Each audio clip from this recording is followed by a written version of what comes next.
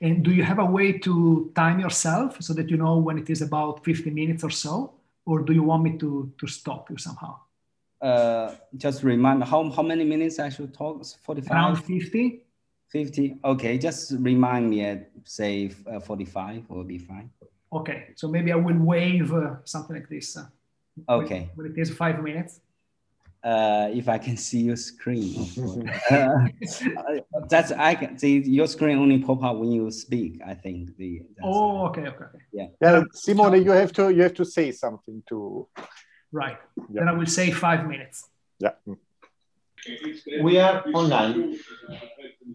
Okay, so I think we can start. It's about 3 o'clock. Maybe. Yeah. It's already 2 minutes past. Okay. Okay. So, so my name is Simone Piccinin. I'm one of the organizers, and I will be hosting this session. And the first speaker of today is Professor Jun Cheng from Xiamen University.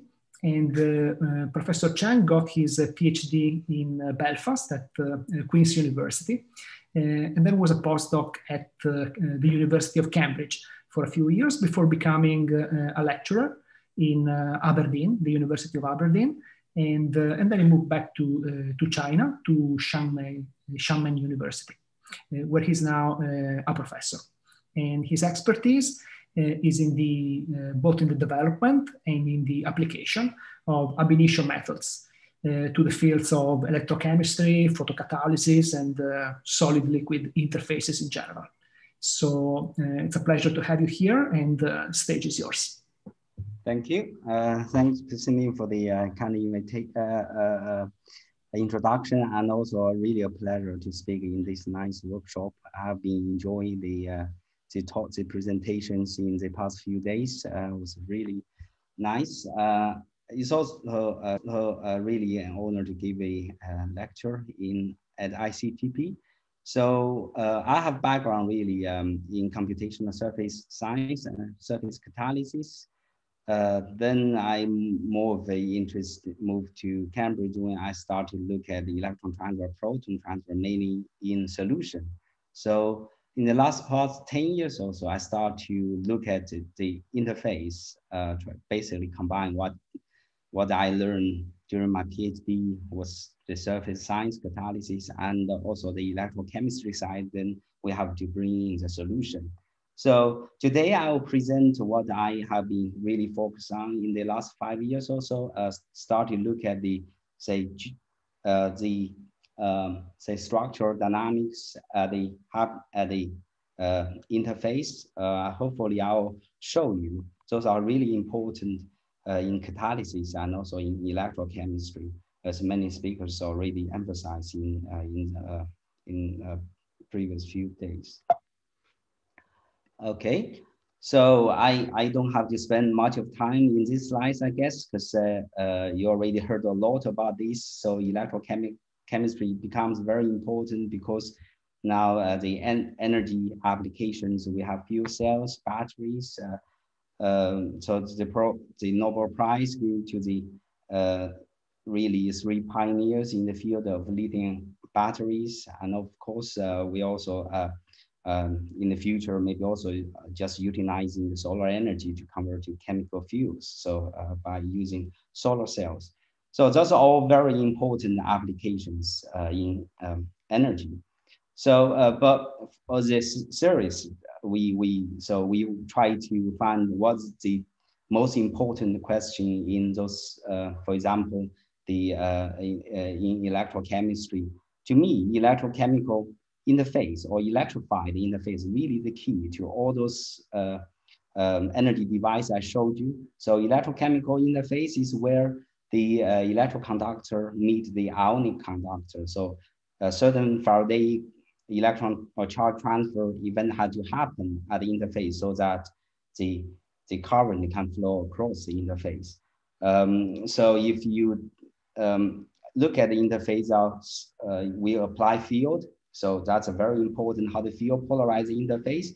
As I said, there are 2 sides of the interface. So normally we think of the liquid or electrolyte is always very dynamical, but more and more we realize that the electrode materials also become very dynamical under reaction condition. Of course, as I mentioned, charge transfer across the interface and particularly relate to the catalysis. When people want to make useful chemicals, we also need to form chemical bond or break chemical bond on the surface. So that's the three topics our group really focused on in the last few years. So we try to model electric double layers, and lately we started also look at the structural dynamics of the electrode, and we're also interested in the proton and electron transfer across the interface. So today I will spend some time to show you what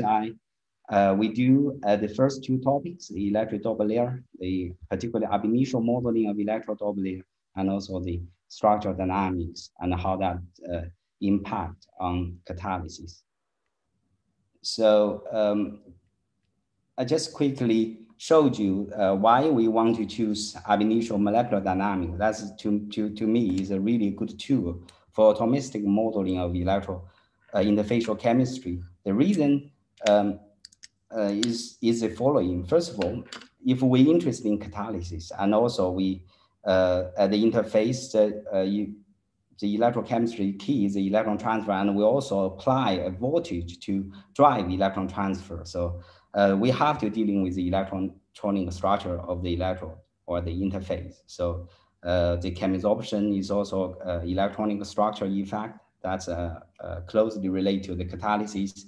And on the electrolyte side, of course, we know the solvent reorganize during the charge transfer, and also dielectric screening effect, the interface. And as I said, the surface, the electrode surface become very dynamic. So that's another reason I think we also have to look carefully the dynamics of the interface on both sides. So as I just mentioned, I had background really in computational surface science or surface catalysis. The traditional methodology really using DFT and do statical geometrization so that we can, for instance, to locate the energy minimum and even search for the saddle point so that we can calculate the energy barriers. That's a really standard approach already 20 years ago. And if we want to, for example, correct the, for the entropy, we apply certain models like the harmonic approximation so that we can also take into account the zero point energy and the vibration entropy and vibrational entropy and so on. But that only works for really static or low temperature case. But in electrochemistry, we like things moving, and also the electrolyte solution. Of course, the ions moving is liquid. We can't do water below zero temperature. So that's, we have to take into account the dynamic of the electrolyte. And in this case, the standard methodology of modeling the liquid, of course, is, for example, the Subnin method like molecular dynamics or Monte Carlo, so that we can sample in all kinds of local minimum, adding basically the configurational space of the dynamical electrolyte. And in this case, we really have to calculate free energies that will take into account all kinds of configurational entropy associated with the process you are looking at. In free energy calculation community, there are many different kinds of methods, and the one we working on together with Michiel Sbrig at the Cambridge United postdoc in his group, we developed method, for example, particularly this particle insertion procedure, so that we can calculate, for example, if the particle electron or proton or any ions, then we can calculate redox potential, decays, and solvation free energy in aqueous solution. So I guess this, I don't want to explain this methodology here, but just to mention that in free energy calculation, we can't just calculate or sample or only calculate the initial and the final state, take the energy difference. We have to construct the reversible thermodynamic path then we sort of calculate the force along the reaction path.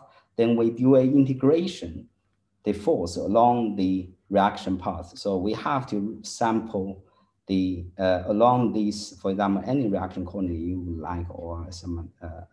In this case, we have a mapping Hamiltonian. We have a coupling Kirkwood coupling parameter eta. Then we do really several MD sampling corresponding to each point of this parameter. That's work as like reaction coordinate.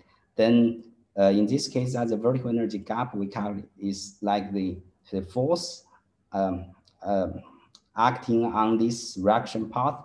Then we do the numerical integration. Okay, we get the reversible work for converting from the initial state to the final state, which is the free energy. Okay, those are, I would say the theory is well established in the free energy calculation community.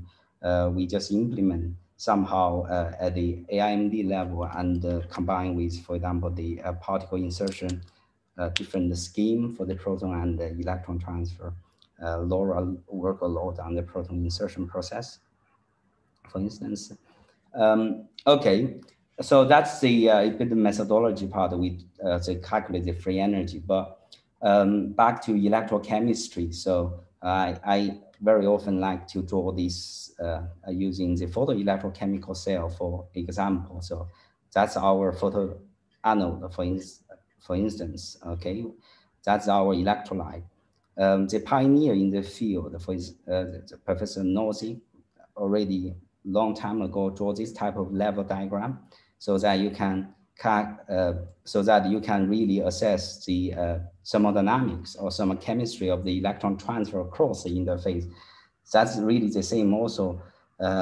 Professor Gross presented the other day in lithium-ion battery when Professor John Goodenough look at the energy levels in batteries, for instance. Those are really the same. So in this case, for example, we want the reason to do this alignment for the band alignment for semiconductor. We have valence band, conduction band, edge. So those levels need to straddle the oxygen evolution and the hydrogen evolution level in the solution, so that the whole have this sufficient thermodynamic driving force to oxidize the water, and the electron can reduce the water. So this type of alignment really is important, and I have to mention that we only can get those energy level because that also has the chemical potential of the electron. So we have to that have to involve electronic structure calculation. So not just electrostatic, but chemical potential as well. Anyway, so it's very important to calculate, or at least to calculate the potential or electro potential for an interface, so that we can compare experiment. Because any electrochemistry experiment, you always see this is certain measurement done at a certain potential. That's when we can. So that's really a very important for the structure of the interface. And if we want to compare to experiment, we better have the same potential, so that we can compare really the same thing with the experiment. So just to say, it's important to calculate the redox potential. So that's but the key really to do alignment, level alignment across the interface is really the reference. So we have to take the same reference for the electrode and the electrolyte solution, so that we can compare the levels. And in electrochemistry, people use reference electrode. Most common one, the so-called standard hydrogen electrode. There are many other silver chloride electrode and caramel electrode and so on. So we really learned from them that we developed this so-called computational standard hydrogen electrode. In electrochemistry, it's just a redox half reaction, say for converting a gas phase hydrogen molecule into a solvated proton and this electron in the vacuum. So that's basically this redox half reaction, this energy level associated or redox level associated with this half reaction is the standard hydrogen electrode. So then we calculate the levels both at the in electrode and in the electrolyte, and converting those levels to the standard hydrogen electrode scale. So then we really bridge our, say, atomistic model to electrochemistry experiments. But just to mention, to calculate this standard hydrogen electrode, all we need to do is calculate solvation free energy of protons. That's basically this species in our cell, so that we can converting all the energy levels with respect to the standard hydrogen electrode. And the solvation free energy of proton can be calculated by the methodology I just described using this particle or proton insertion scheme that Laura developed with me here quite a while ago. Okay, just some numbers. Okay, that's all the that's the redox potential and pKs calculated using ab initio molecular dynamics in just that's also all in pure water. Just to show you, the pK is normally quite good in solution already. The GGA level using hybrid functional, you got similar accuracy. For the redox potential, clearly GGA is the error is too large. The hybrid functional really reduce half the error, so that is important. The reason, of course, associated with the so-called delocalization error in the standard GGA functional and hybrid functional can really improve. But okay, that's not the point today. Just to mention that we could, using high-level theory, it's important to get the band gap right of the water so that we can calculate the accurate energy levels. So the accuracy really can be improved with higher energy electronic structure theories. In this case, we tried RPA and double hybrid functional. We can indeed see the improvement. Okay, but in the following, since we most of the time dealing with metals, so GGA normally give very good work function. So we don't have to worry about the error or uncertainty from the density functionals. So I will not mention that in the following. Okay, so that's the model, the platinum water interface model we use. So as you can see, normally we have, say in this case, around 150 platinum atoms and roughly 150 water molecule.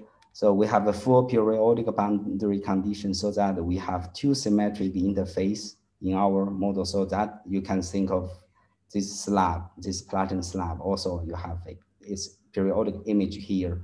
Then you have two symmetric interface. So we could, with current computational power, we could do say 10, 20, or if you really want to extend to 50, that's okay. But we can't really do too long, right? Because the computational cost of the AIMD is really, really high. Okay, for metal is also really expensive when we using CP2K. So the hybrid, the semiconductor can, the wave function of semiconductor can get converged rather quickly, but metal tend to be much slower. So at that time, that's my first PhD student, Jabo at Aberdeen. When we do that, we can't really do like full solvation free energy calculation of proton in a metal water interface model because it's just too expensive. We have to think of some trick. So we using another reference, basically aligned, for example, the electrostatic potential in the water, bulk water. So that's our interface model. That's our, for example, standard 32 pure water box model. We do an extra alignment of the electrostatic potential, okay, calculated from DFT. And this second alignment really helps because we then just using the solvation free energy proton in a pure water box, okay, using that free energy, solvation free energy combined with this correction or this second alignment in the electrostatic potential of pure water, so that we can avoid direct calculating the solvation free energy proton in the interface box, interface model.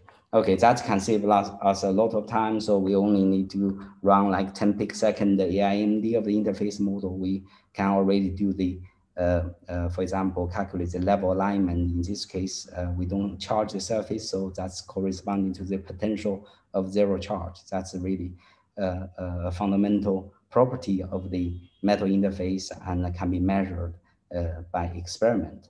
So just quickly show you the number we have. So that's the number we calculate for different metal surface. The numbers in the bracket actually are the experimental value. Just to point out that we do check the, in this case, we take some snapshot for platinum from the PBE trajectory. We calculate the hybrid functional. We don't see much of difference, just still a small difference, but really that's within our statistical, almost within our statistical uncertainty, so it's small.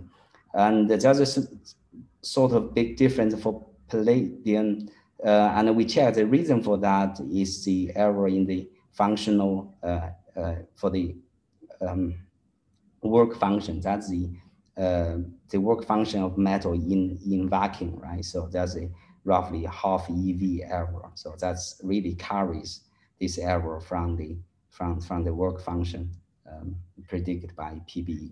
But anyway, so we also calculate the work function of metals using the same functional in vacuum. So there's a, if we converting this potential of zero charge with respect to standard Hartree electrode to absolute scale, okay, that's this famous 4.44. So we can convert it to the vacuum scale. Then we take the difference.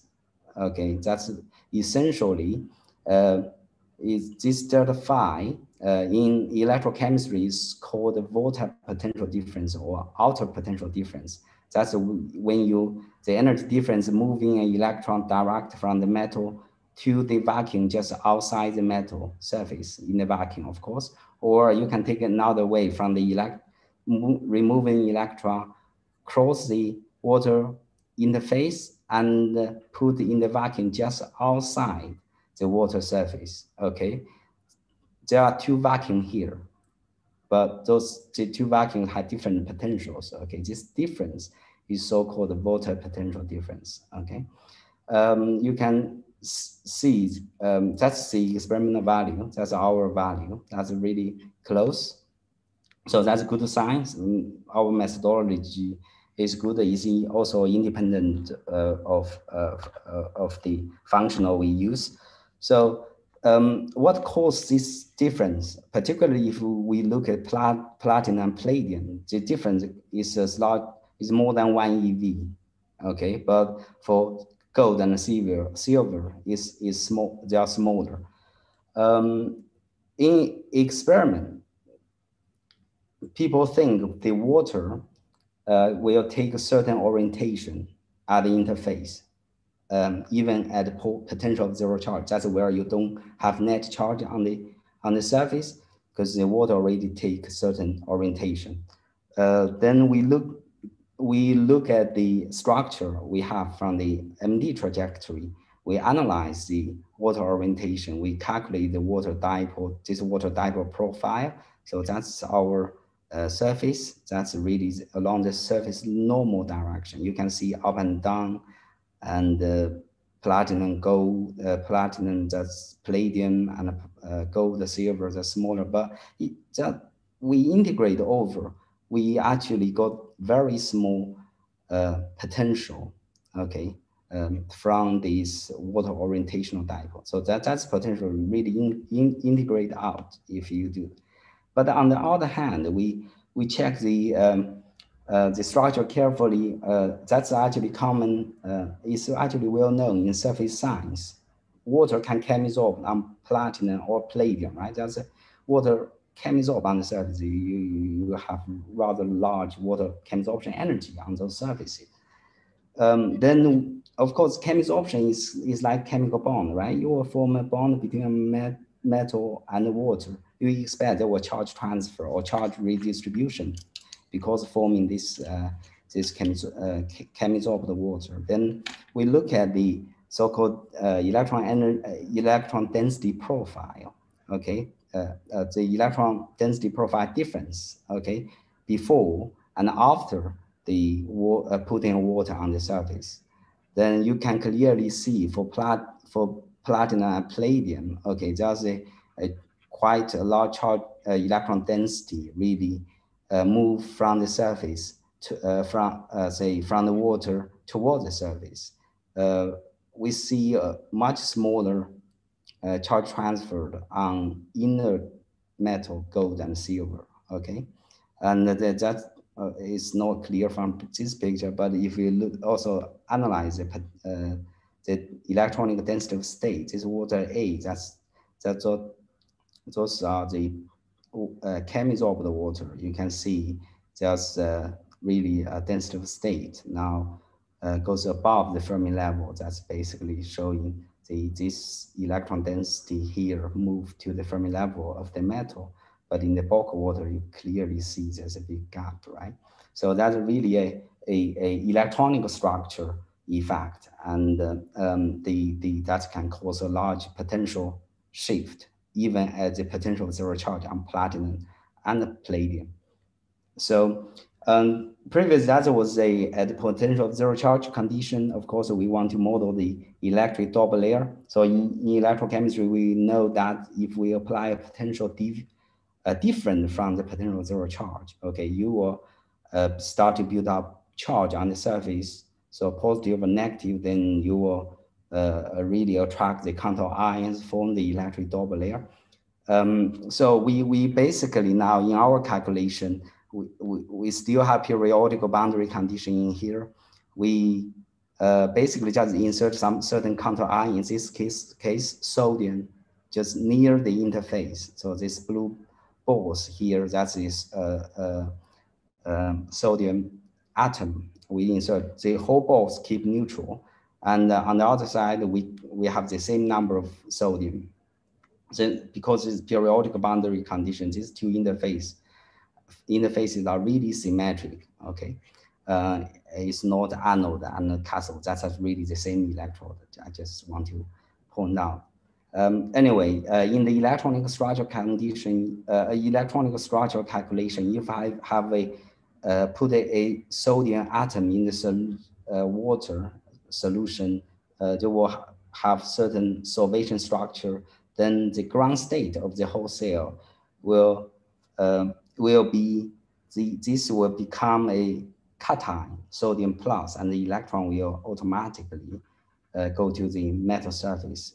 That's really the ground state of the electron. So then the wave function optimization procedure in DFT can already do the proper charge assignment for us. Okay, that is good. We have the negative charged surface and we have sodium ion near the interface that will form a electric double layer. Okay, in our case, we can't simulate diffuse layer right now because the size and time scale really doesn't allow us to do the calculation to simulate the diffuse layer. So we claim we are simulating the compact double layer. Okay, that's because we put the ions just very close to the surface. Our MD just sort of equilibrate the structure near the interface. At the time scale, we don't see the time scale we don't see the sodium ion move away from the surface. So we don't see a net flux, okay, or a current, say, between this interface to the bulk water. So that's sort of, say, we don't have this equilibrium between the contour ion and the ions in the solution. So that's sort of mimic the condition, the high concentration limit that when the diffuse layer is suppressed, so all the counter charge is compact at the home host plane, okay, near the interface. So that's the model we have. What do? We can change the number of atom or sodium ions we put in the solution. Then we will have different model corresponding to the different surface charge density. Then we, using our computational standard hydrogen electrode, we can calculate the electrode potential for each metal, for each interface with respect to the standard hydrogen electrode, okay, so that we can compare to experiment. Anyway, so that's our model we have. Then we can assign the electrical potential of that model correspond to which experimental condition. So that's collaborate with my colleague in Xiamen, Professor Jianfeng Li and Zhong Quntian. They have this special technique, they call the shiners. It's a surface enhanced Raman technique, so that they can really magnify the signal from really the signal from the water just at the interface. Okay, then they can assess the Raman spectrum of the interface water. So we sort of calculate the V loss of the water, the interface water.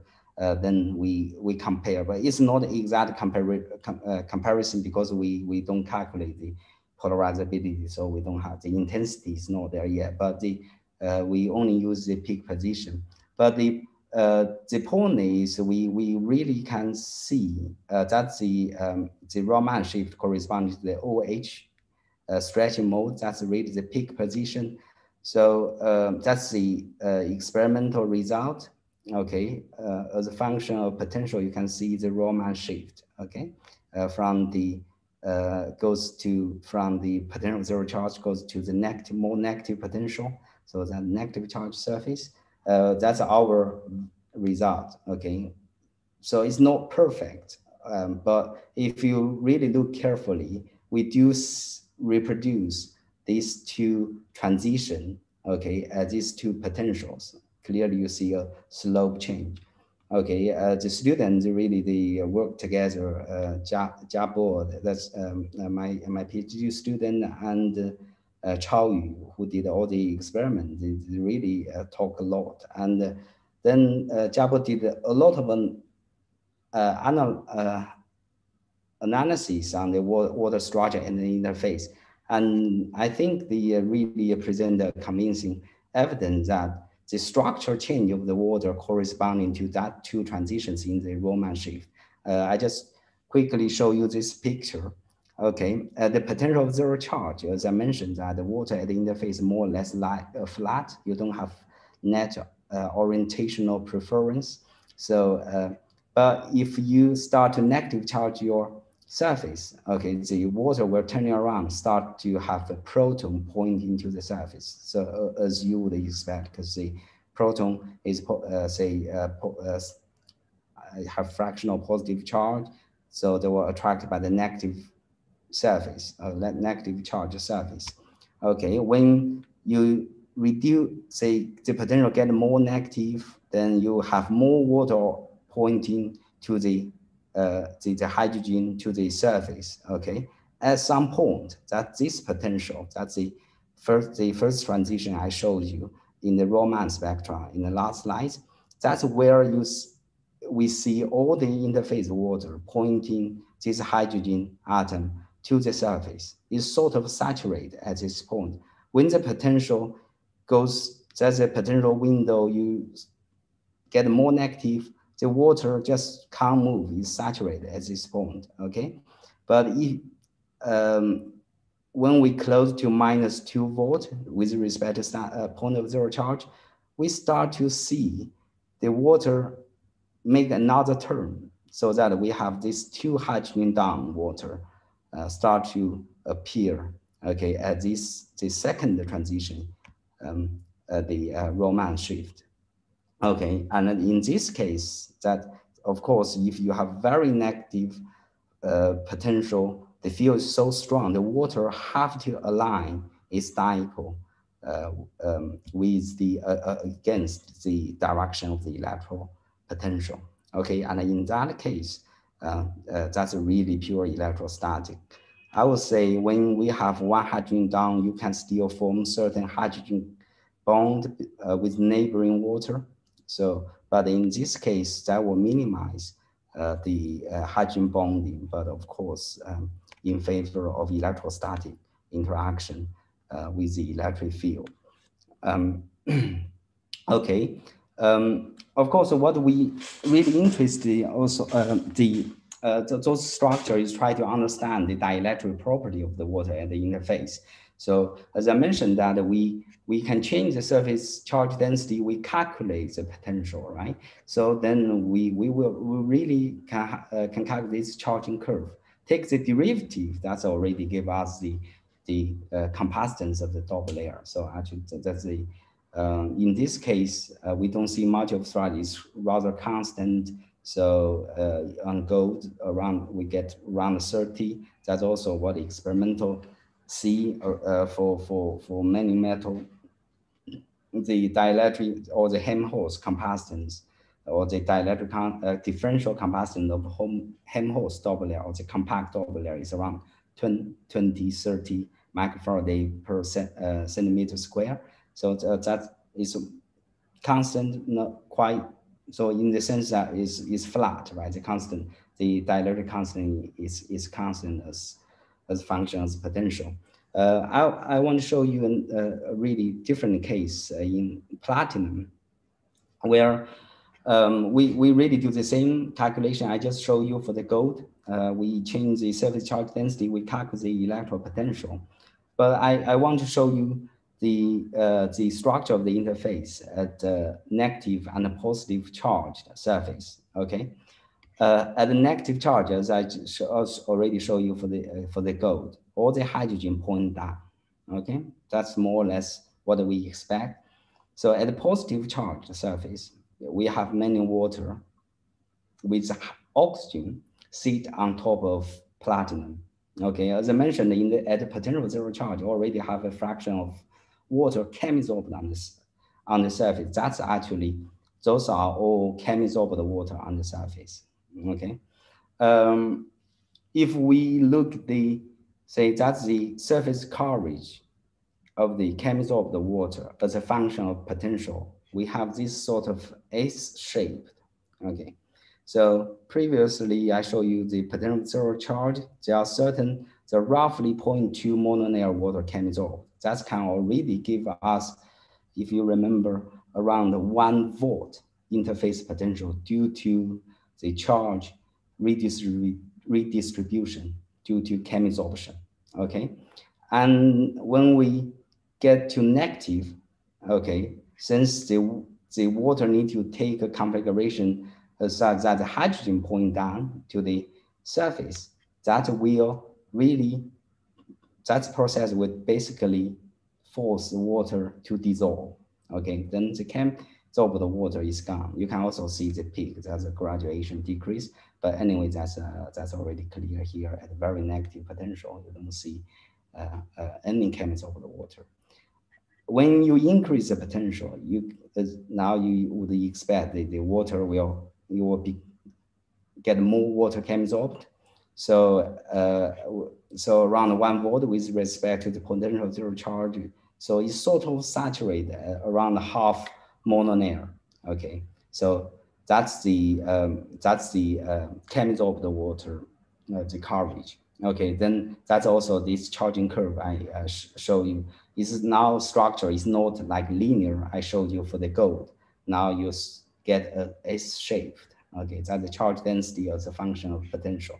It's not linear anymore. Then you will expect you can see certain structure in the differential capacitance of this Helmholtz double layer.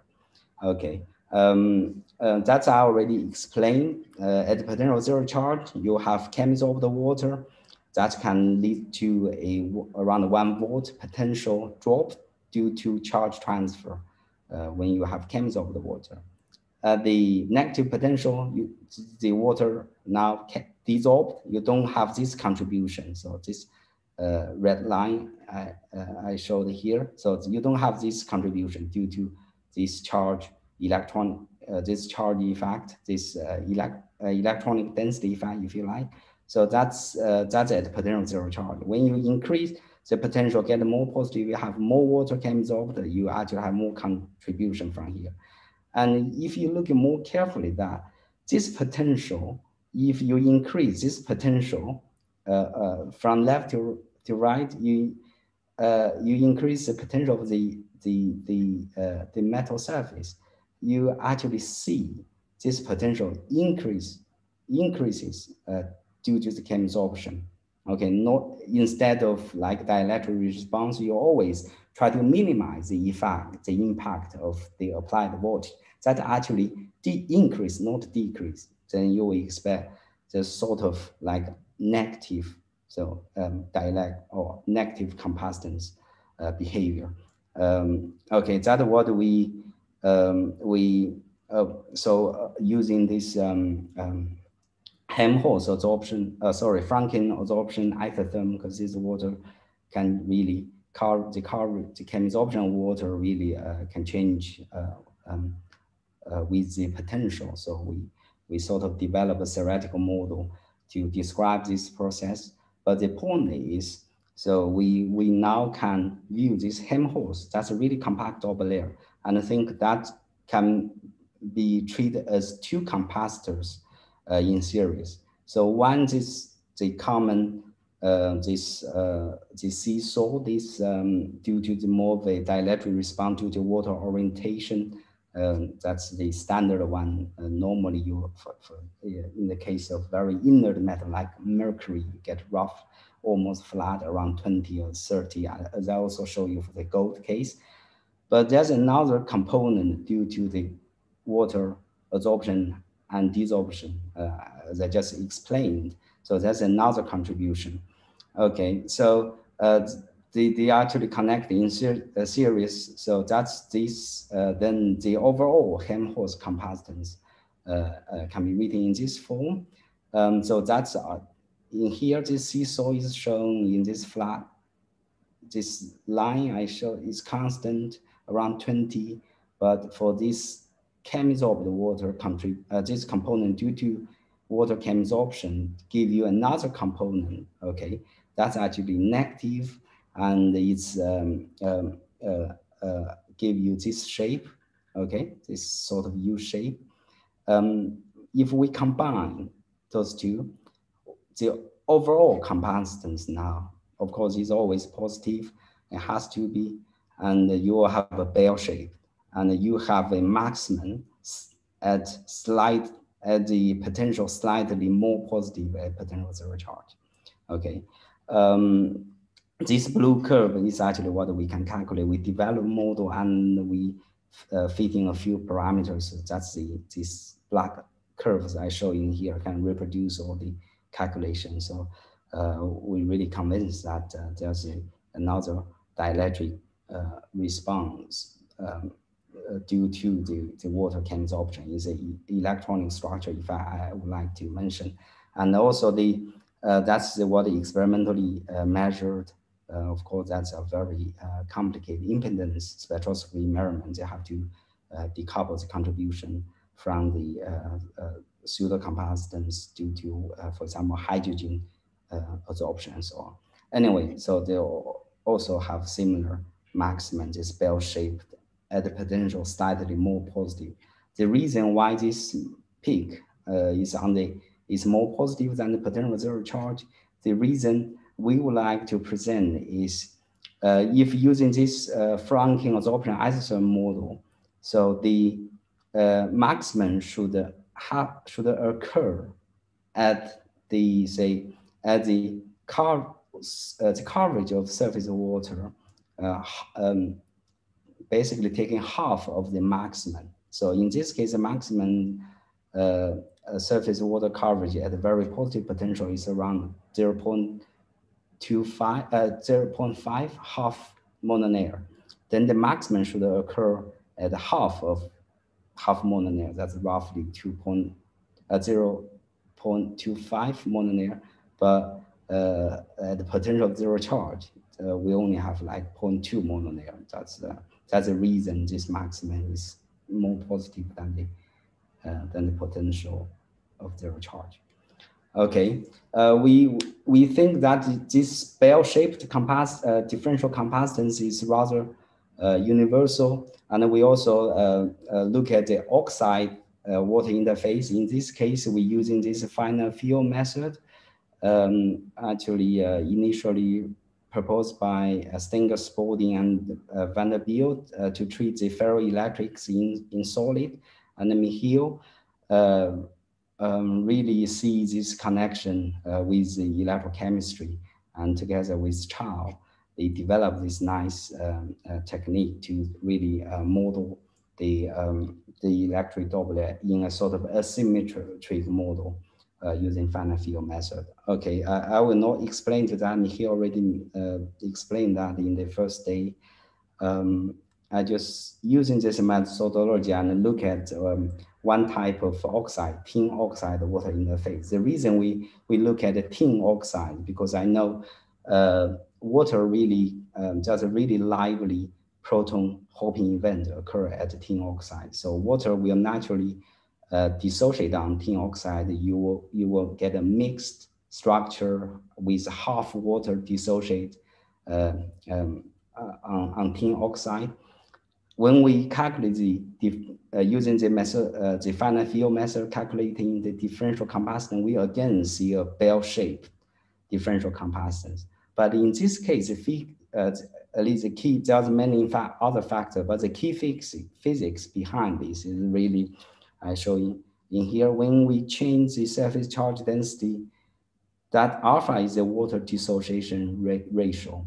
Okay, so around point of zero charge, that's when you don't have net charge on the surface. It's also PZC, but it's different from the potential of zero charge at metal. So that's the pH, the pH condition when the oxide surface carries no net proton charge. Anyway, that's called the point of zero charge, the pH condition. So we have roughly have, okay. It seems I have to rush. Okay, so we have like half the potential zero charge water dissociated. When we change the change the surface charge density, we really can, the water dissociation ratio can really change. So the water can get more water dissociated and less water dissociated on the surface. That will, once the water dissociated, you will have a different dipole really correspond to that will contribute to the dielectric response of the overall water at the interface. That will give you this maximum, okay, at oxide interface. So that's a really a symmetry. We think that's a fundamental for all interface, not just for metal, also for oxide. Since I don't have much time, I have to really, I really want to touch on this topic. I want to spend perhaps 5 or 8 minutes on this part. So as I mentioned that on the previous part, we talked about the structural change of the water interface of water. Now I also want to point out that the electrode really become very lively on the reaction condition. But the point is we can't really simulate the whole interface right now. So we sort of shift back to say heterogeneous catalysis, where just look at the for example, some certain metal clusters. For now, we don't include the solvent. Okay, but anyway, if you can see this slides, these two movies. That's a TEM movie. You can see the metal cluster on the support. They really change at the ambient condition. And there's a AIMD simulation. You can see the cluster really also very dynamical, particularly if you have a CO absorbed on this gold cluster. But just to point out that this comparison is not really say helpful in the sense that experimentally, the time resolution for a TEM is around, say, 1 millisecond. Okay, but the AIMD, we say that we normally have like 10 picoseconds. So there's a orders magnitude difference in the time scale. So although they all always look very dynamical, but they are really different time scale. If we look at the catalyst in industry, every catalyst will eventually become dead. Okay, it will deactivate. Depend the microscopic time scale. For say 1 year or two, they will have to replace that. So the catalysts certainly have certain lifespan. Okay, those are all the cluster will become sintering, segregation. But that very often happens at the time scale. For example, the experimental right now the TM can see. So at a sort of milli or second time scale, or even hours. But for the chemical reaction, very often we look at, so elementary step always happen on the time scale of picosecond. So, or any catalytic cycle, they go to microsecond. There's clearly a separation of time scale. Okay, then that's also justify why in heterogeneous catalysis, people do calculate or static geometrization so that we can only basically see the atoms move on the surface. We always sort of keep the metal surface rather almost like fixed, because they really the motion between these two type of events really have a very large separation in time scale. But the underlying question is really, what if the time scale of the dynamic evolution of catalyst structure overlaps with that of chemical reactions? It could happen, just think about it, it could happen if we have, for example, a small cluster. That's now become rather popular these days in catalysis community. Is realized that many active catalysts are single cluster or even single atoms. Anyway, but just to point out, we should also look at this possibility. Then in this case, if we want to look at dynamical system, we need to calculate the free energy. As I mentioned, so the methodology we use is just really standard. So potential of mean force. So we calculate the free energy profile. For example, in this case, oxygen dissociation, I go to certain cluster. We don't fix anything, allow everything move during the MD simulation. So we calculate the free energy profile of oxygen dissociation, and we can also evaluate the temperature effect so that we can calculate the free energy profile at different temperature. Okay, clearly you see that this structure very different at the final temperature compared to that at 0 Kelvin, right?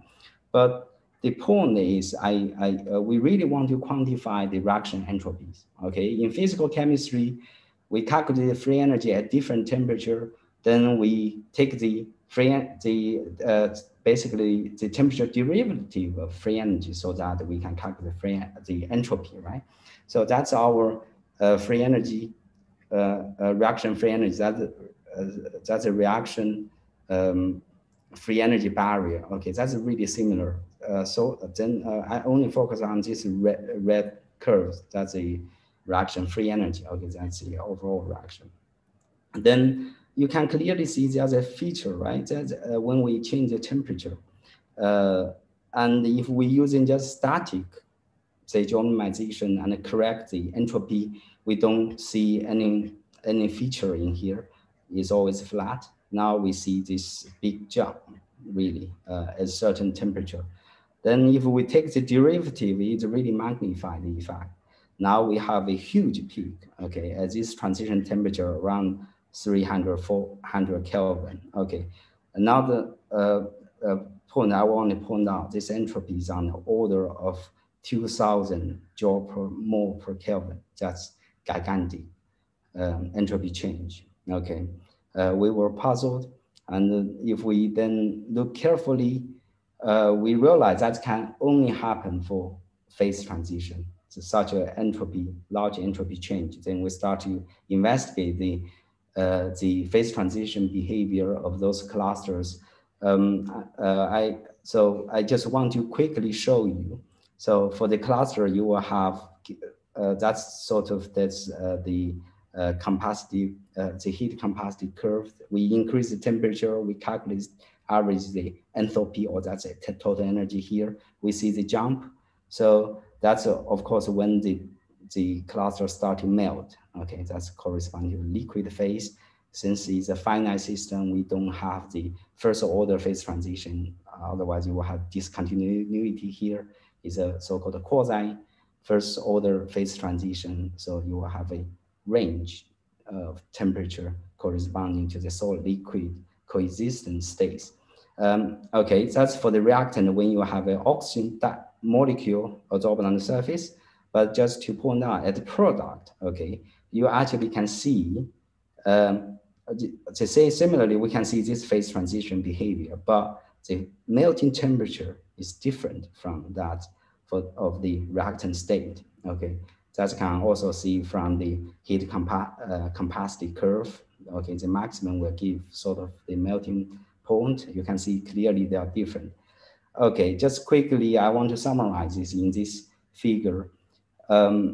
So just think about it, at a low temperature, when this reactant and product are solid state like, okay, they have both states have very low entropy, okay, then their difference reaction entropy will be small. At a high temperature, when both cluster melt, they both have high entropy, but they have small, the difference, the reaction entropy is still small. However, there's a transition temperature range. When, for instance, in this case, the reactant still is more solid state-like. So there's still low entropy, but the product still to melt. You can see this rise in the entropy. Then the consequence is really the reaction entropy will increase. Okay, at this point, of course, after that, it will goes down. But at that temperature range, you can see there will be a huge increase in the reaction entropy, thus a decrease in the free energy, reaction free energy. So that's really one state melts while the other doesn't. And then you expect there's an anomalous increase in the reaction entropy. Similarly, we see that in the supported model catalyst. So that's the same trend. I will not go through it again, but just to point out that this really could be a real catalyst. Okay, almost finished. So just that's we see other cluster. We see this similar. That's the oxygen dissociation on copper 13. We see similar situation. There's a phase transition, but in this case, we have a liquid to solid phase transition will give a sort of reversed peak. So that in this case, they will disfavor the dissociation reaction in contrast to the example I just showed you. And they also has size sensitivity. I just want to point out this entropy curve even have this pulse complex pulse shape. The reason for that is just the melting temperature range.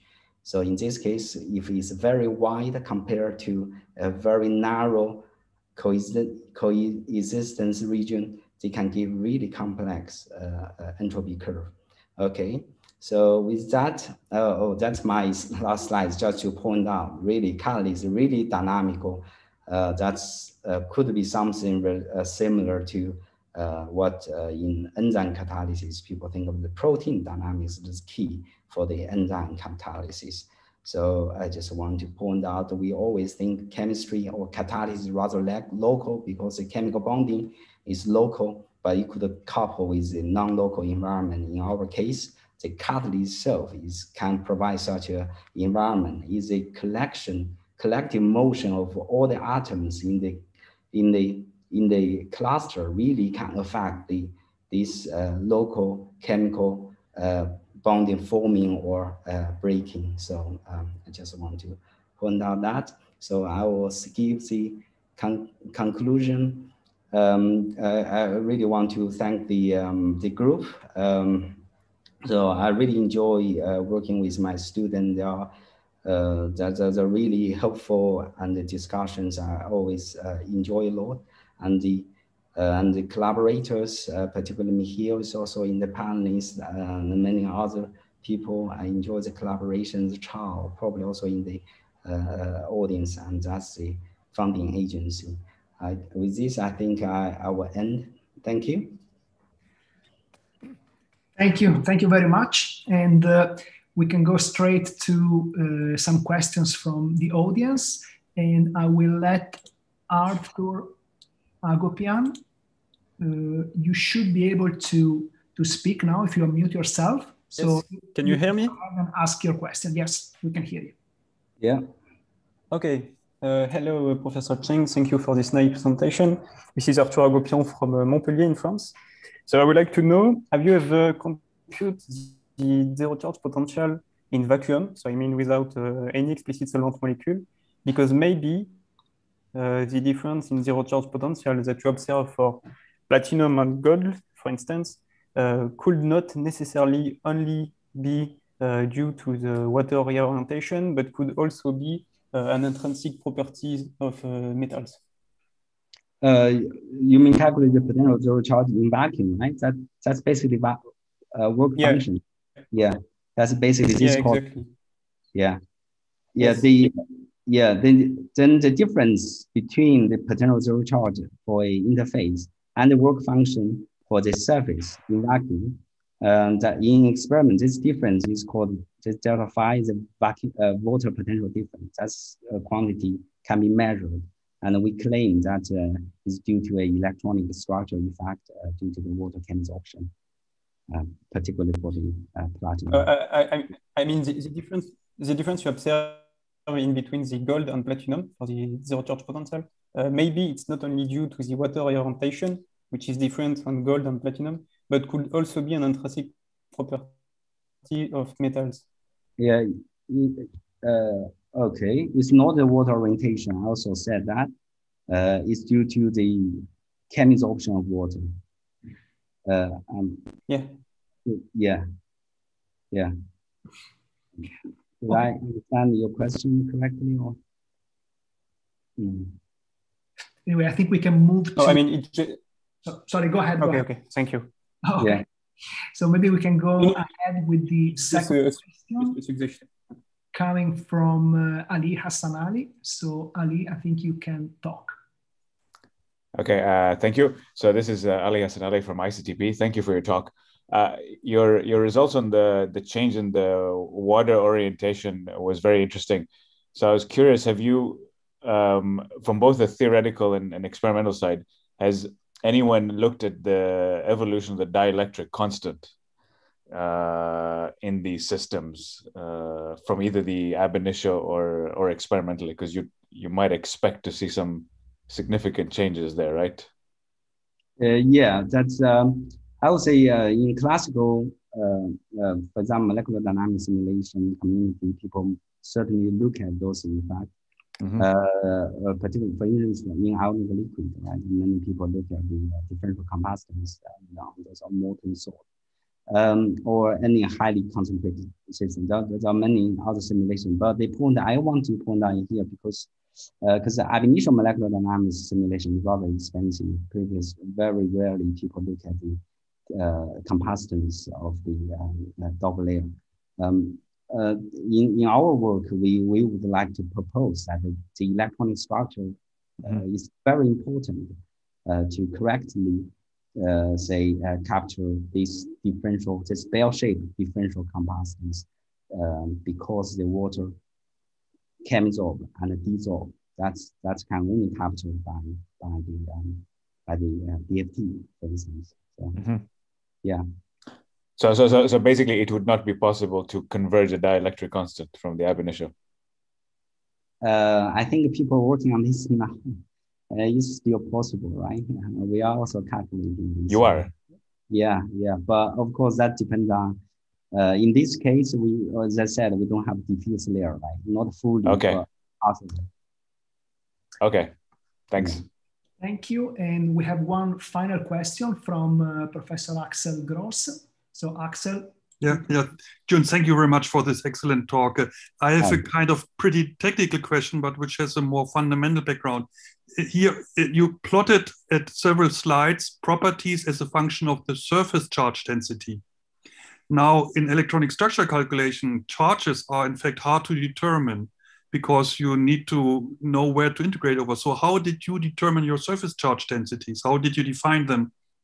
Okay, thanks for the question. Yeah, it's actually rather straightforward for us. We basically counting how many ions we put in, right? So that's also what, say, electrochemistry would use. So that's the charge measured in electrochemistry is by current, right? That's the electron flow in or out the electrode through the external circuit. Okay, so we don't have to do this. For instance, the charge separation at the interface. I only counting how many counter ions we have on the surface. Okay. Yeah, that's. And then you say it's just compensated by the electrons at the surface, at the metal electron. Yes, because the whole interface region have to keep neutral, right? Then the electron flow in the system, and then the counter ions diffused from the electrolyte, bulk electrolyte. That's what the electrochemistry measure is. Yeah. Okay, thank you very much. Okay, so I see that there are more questions, but we don't have much time, and we need to move on to the second talk. So thanks again, June. And okay. I just stop sharing here. Okay. And there you go. Perfect. So the second talk will be given by Professor Roel van der Krol, and he got his PhD at the University of Technology in Delft. Then he moved to the US for a postdoc at MIT, and then came back to Delft as an assistant professor, and then he became a professor at the Technical University in Berlin, in Germany. And he's also the head of the Institute for Solar Fuels, the Helmholtz Centrum in Berlin, in Germany. And his expertise is in the development of materials and devices for photoelectrochemical conversion of sunlight to chemical fuels. So, Professor van der Krol, stage is yours. Thank you very much. Thank you very much for the nice introduction. Can you see my screen and cursor okay? And can you hear me okay? Yes, everything. Yes, okay. yes. I'm just trying to get rid of this. Do you also see this screen sharing thing? I'm trying to get rid of that, but is it not visible? No, we don't. No. Well, we okay, perfect. Any such thing.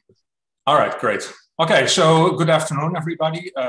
Thank you very much to the organizers for inviting me to share some of our results and some of our thoughts on solid-liquid interfaces in the work we do at the Institute for Solar Fuels at the Helmholtz Center Berlin. And today I want to share with you some of the work we've done on ambient pressure, hard X-ray photoelectron spectroscopy on photoelectrodes for water splitting. And at the end, I'll also show you some results on liquid droplet trains and try to argue that that's also a potentially very interesting system for studying solid-liquid interfaces.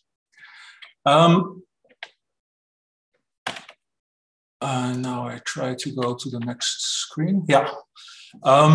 Okay, so I don't think I need to explain to you let's say the need and the interest also in producing hydrogen, green hydrogen, for instance, with sunlight and water. And when you think about that, that's basically one of our main goals to do this. And when you think about that, you have to think about what the current state of the technology is. The current state of the technology is, of course, shown over here. It's just simply coupling a photovoltaic solar cell to an electrolyzer. Both are commercially available, and then you may or may not have to put a DC converter in between. So this is how renewable, green, truly green hydrogen can be produced today, already at quite large scale. So there's a couple of issues there. Of course, there's many components, right? There's at least 3 different components. All these have to be packaged, have to be wired, and so on. And that means that the cost is still relatively high. So the cost for solar electricity is low at the moment, but putting all this together represents a significant capital investment.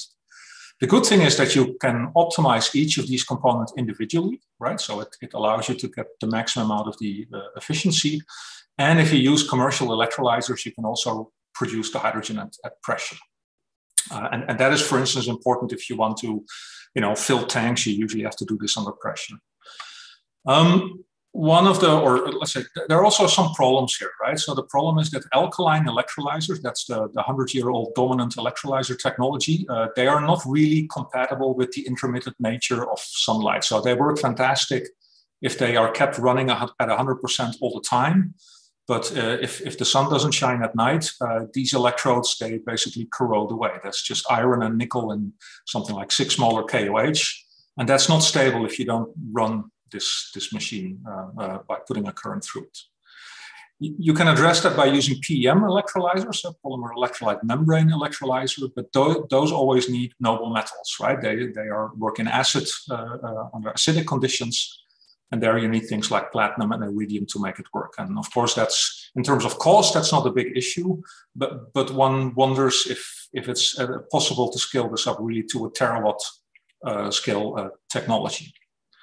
And then finally, and that's a little bit underappreciated perhaps, is that heat also reduces the efficiency. So I think you know that solar panels heat up when you put them in the sun, and that reduces their efficiency. They don't like this. And that's actually bad because you want this heat in the electrolyzer. So it would be great if you could somehow transfer the heat from the solar cell, where it's bad, towards the electrolyzer, where it would actually help to increase the reaction kinetics.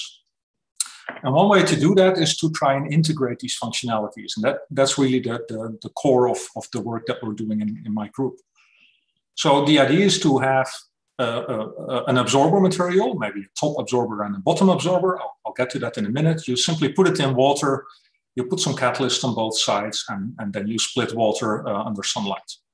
And that's, of course, conceptually much easier and much simpler and potentially also much cheaper than this kind of complicated system. The only challenge, and I have to be honest there, of course, if you do this, you have to collect sunlight over the large areas, right? So you basically couple the area where you absorb the light to the electrochemical active area. And that might also present some challenges and also increase actually the balance of systems cost. So that's something we have to think about. What is certainly good about this approach is that the current density that you have is about 100 times lower than in commercial electrolyzers. So we're typically talking about the current density here corresponds to the solar current density, which is in the order of 10 to 20 milliamps per square centimeter instead of the, 0.5 or up to 2 amps per square centimeter you have for commercial electrolyzers. And that might just enable you to use earth-abundant catalysts that you can really scale to a terawatt scale. And the other big advantage, of course, is that the heat, there are also absorbers here, and they also heat up when sunlight is absorbed. But here, there's a very close contact between the absorber and the catalyst. So the heat is very easily used to accelerate the reactions, and vice versa. Also, the water that you have here can also be thought to cool the absorber and therefore avoid the efficiency losses that you have when heating up a normal solar cell. So there are some reasonable arguments to try and do this. And then if you want to take it a step further, you can maybe even directly use the hydrogen that you produce. Maybe you don't have to collect that separately. Maybe there's some way with either molecular or biological systems to maybe combine that with CO2 and to produce a hydrocarbon fuel all in the same device by coupling different catalytic processes. But I won't say much about that, but that's an interesting thing to keep in mind for future applications. Well, if you want to drive electrochemical reactions, you have to look at what you want to reduce and what you want to oxidize. I think that's nothing new, right? So, and the interesting thing from this is that all the reduction reactions of interest are all at about the same potential range. They're all at around 0 volts versus RHE, slightly below that. And the oxidation reaction, usually we prefer, of course, to oxidize water. That's the most abundant product. And the easiest reaction is just oxygen production. So if you subtract these potentials, it turns out, and if you account for overpotentials, you need a voltage in total of about, let's say, at least 1.5 volts, maybe up to 2 volts. And commercial electrolyzers indeed work at about 2 volts. Now, that is very difficult to get with a single light absorber. And for that reason, we have to, and I think there's There's nowadays more or less universal agreement in the field that if you want to make an efficient solar fuels device to produce hydrogen with sunlight, you need to have at least 2 absorber materials. So, and if you then, you can easily do some calculations, and it turns out that something like silicon would be an almost ideal bottom absorber. And then what we're missing at the moment is a stable and efficient top absorber.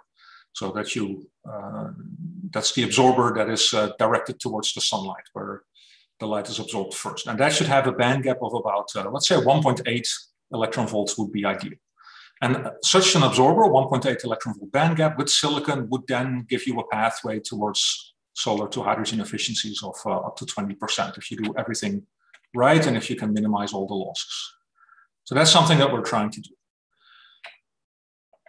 Okay, so what is of interest then is that usually in most configurations, it's not necessarily always the case, but in most configurations, this top absorber is then in direct contact with the electrolyte. So we are interested in understanding what happens at the semiconductor electrolyte interface. And we've seen in the previous talks today, the previous speaker, but also earlier this week, already many examples and many band diagrams. So I don't have to spend much time on this. I just want to remind you that the actual work, the electrochemical work that can be done is given by the splitting of the quasi-Fermi levels at the surface of the semiconductor.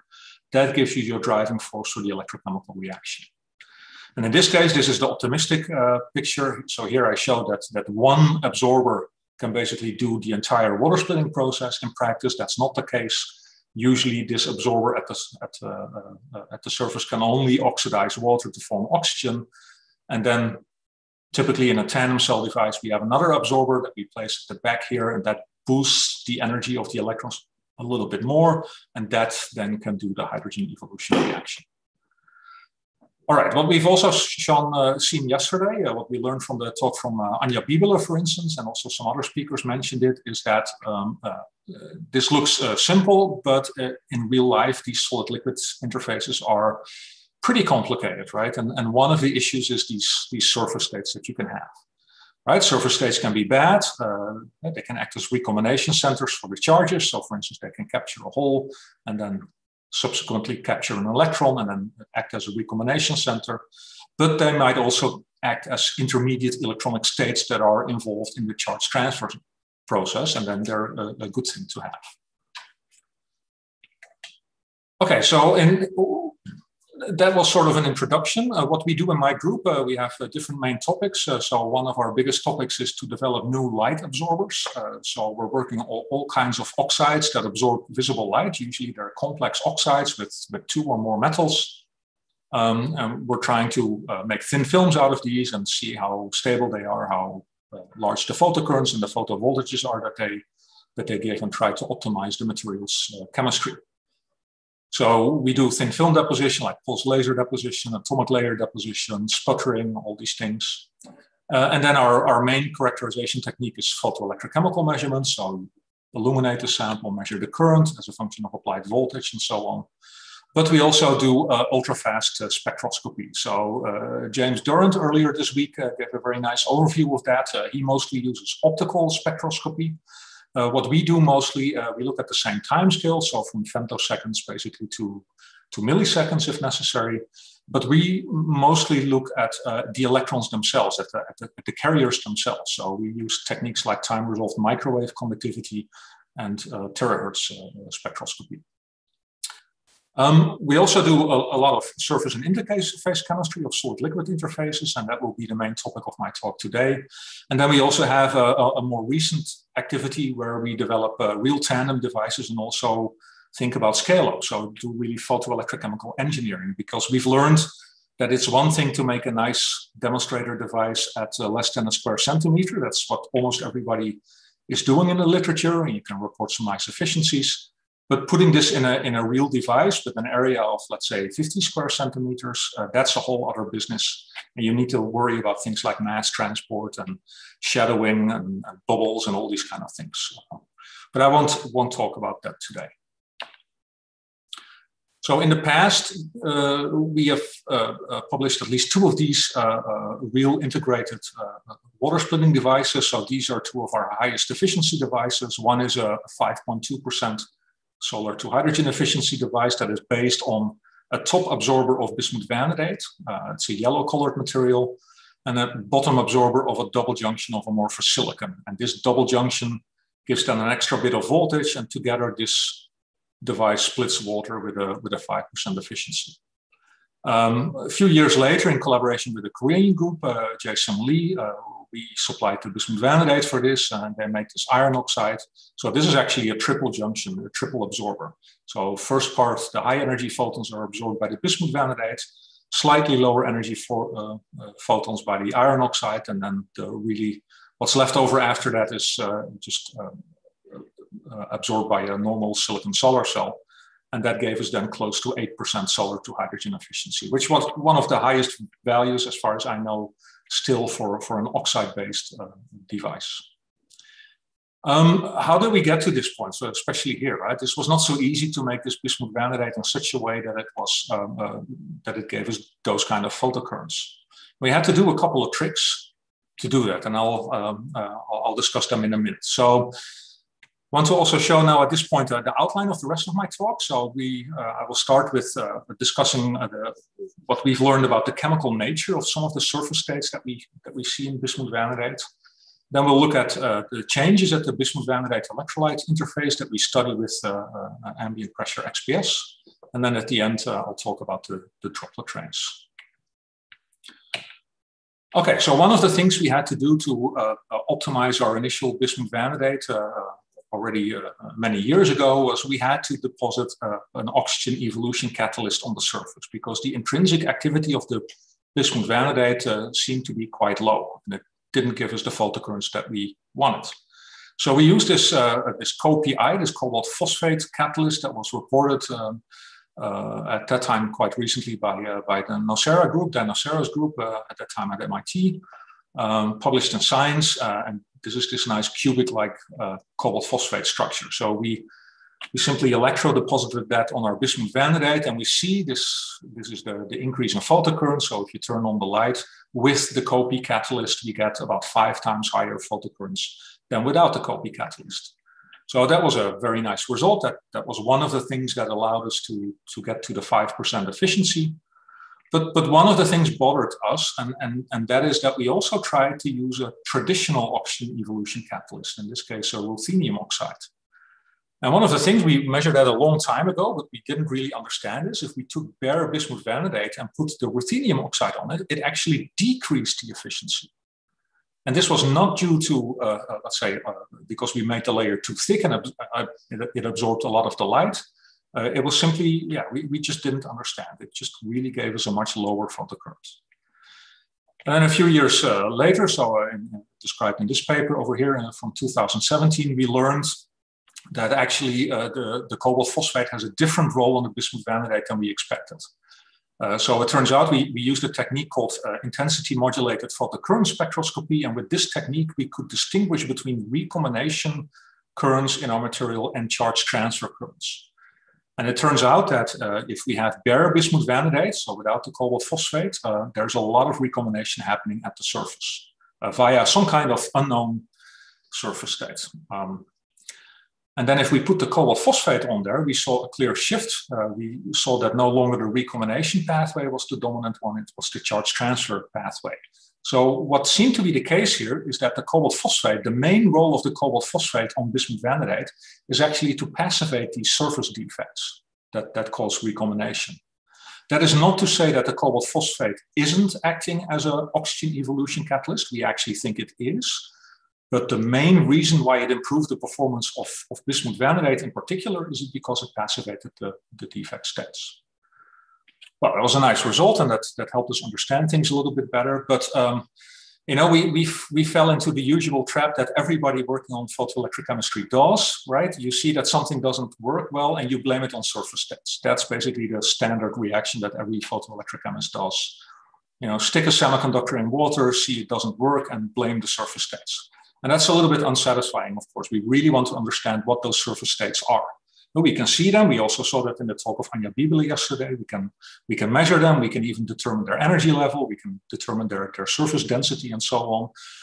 but really understanding the chemical nature of that state is a tricky thing.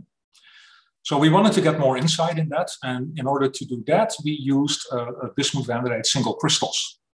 So at that time, we had a collaboration with the Institute for Kristallzüchtung, so the Institute for Crystal Growth in Berlin.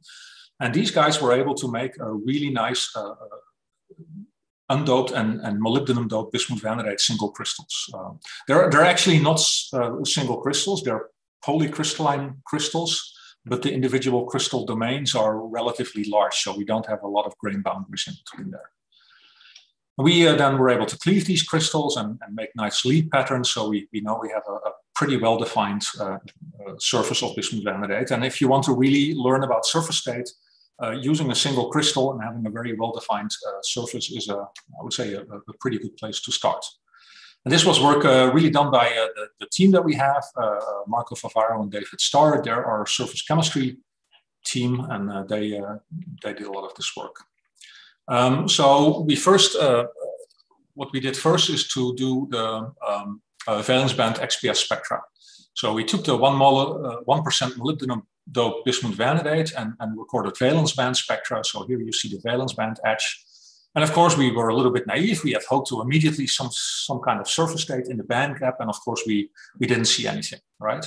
So the thing is that doesn't tell you much, right? Because you don't know if the surface state is really not there or whether you just don't see it, because the surface state concentrations can be really low, right? So they are known to affect behavior even at densities of 10 to the 12 per square centimeter, right? Which is only a fraction of a monolayer. So you can't possibly hope to see that with a technique like XPS if you don't do anything special. So we thought about this, and we figured one way to try and enhance the surface state is to do resonant photoemission spectroscopy. And I'll try to explain how that works. No, it doesn't seem to, yeah, now it goes to the next page. Okay, so in normal valence band spectroscopy, what you do is you have an incident photon, an X-ray photon, and you excite a species in the valence band directly to the vacuum, and you measure the energy that you have there. And normally that excitation is not very element specific, right? So any energy level here that's occupied will be emitted with different capture cross sections, but still there's no element specificity in there. What you now can do, you can also do an excitation in the valence band in the LH region of, for instance, vanadium. So you can do, by tuning the energy of the incident photon, you can make a resonant excitation from a vanadium 2p state to a vanadium 3d state. And what happens then is that electron can recombine with the core hole again. And if that happens, we get an Auger emission from another state. But now the interesting thing is that this Auger emission is much more likely if it comes, if the electron that is excited resides in the same atom as where you have the original absorption, right? So the Auger emission from a vanadium is something that would have a much larger intensity over here. So this resonant photoemission can be used to enhance certain features in the valence band that are associated with specific elements by doing this resonant emission. So if you want to then do this, you have to understand a little bit the electronic structure of the bismuth vanadate. So this is an attempt that we made based also on a lot of literature data to try and make some sense of it.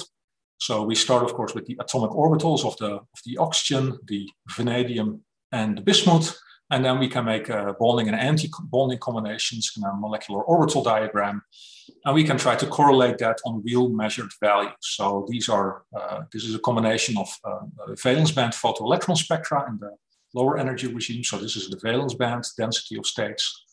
And then we can also probe the conduction band by doing Nexov's experiment. So X-ray absorption, so that's over here. And here you can see the different contributions from the different hybrid states over here. And what we can now do is we can do a photoemission into from one of the core levels of, for instance, vanadium in this case, into one of these states here, and then see how that affects the ejection of a lower lying valence band electron, an Auger emission into the vacuum.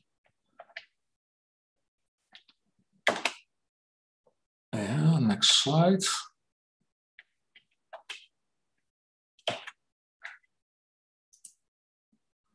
Oh, I have trouble going to the next slide. Ah, here it goes. All right, and this is then an example of the spectra that you can see. So this is then the energy of the valence band, of the L3 edges, and this is the binding energy. So on this scale, this is the energy of the electron or of the photon that we put onto the system. Right, so this is the core excitation in the vanadium atoms, the LH atoms, and this is then the binding energy.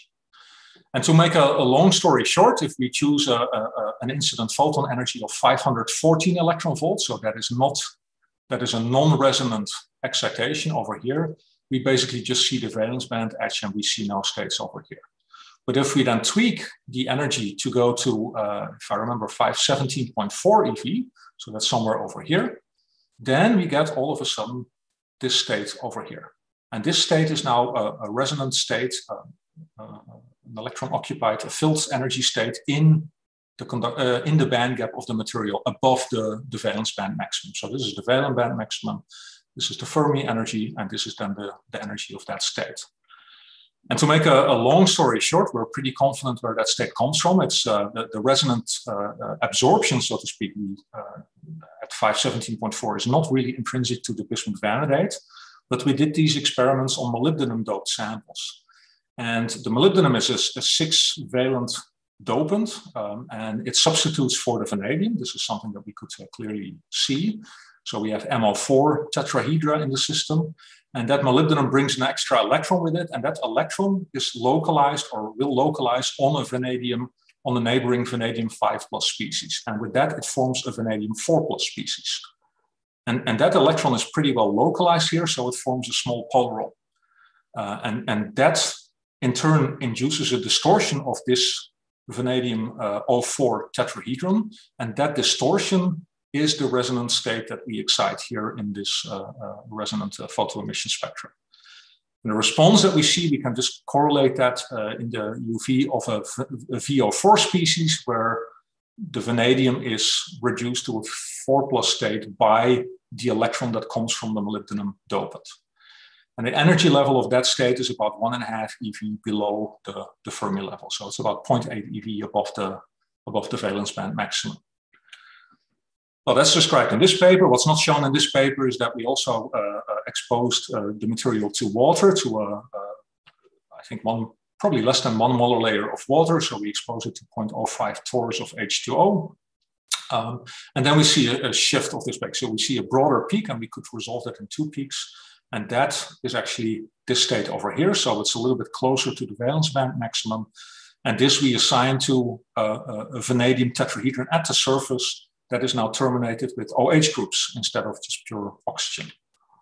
And that's how we get to that is, this is something we suspected. We've worked together with the group of Julia Galli in Chicago. And they and her team, I don't have time to show that today, but they did some calculations that indeed confirm that this is a very likely mechanism that takes place. So that's great. We now have 2 candidates for surface states in bismuth vanadate. They're related to vanadium, so we have a good understanding of the nature of those surface states. But to be honest, we don't really understand yet how this now affects the PC performance, because doing PC measurements on these kind of rather thick single crystals that are also not super nicely conducting, that is not an easy thing, right? But at least we now have an idea of what kind of chemical surface state could form at the surface, and how it could change even in terms of energy when you expose it to water.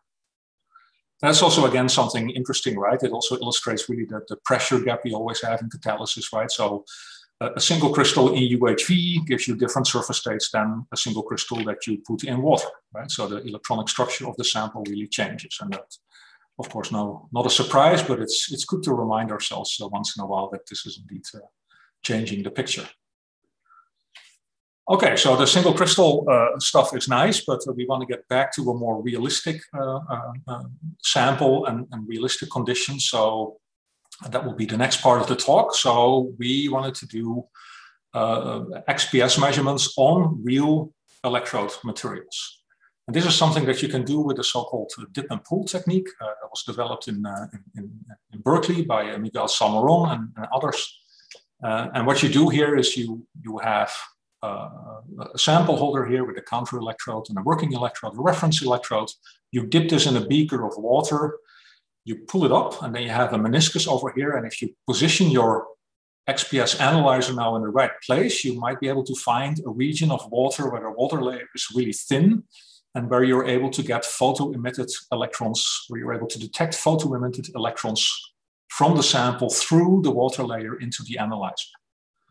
So in order to do that, if you put a beaker of water in a chamber, then at room temperature, that gives you a vapor pressure of about 20 millibars of water vapor. And of course, your XPS analyzer doesn't like that, so you have to differentially pump this. And these are now commercial systems that you can buy, right? So we have one of these systems. Specs and Sienta both have ambient pressure electron analyzers. So the electrons need to be able to travel through a thin layer of water. That's a few tens of nanometers. And in order to be able to do that, you need to have high energy photons, right? So with low energy photons, soft X-ray photons, no chance. They really need to have, let's say, energies in the range of above 2 kilo electron volts. And for that, of course, you need to have a synchrotron to do that.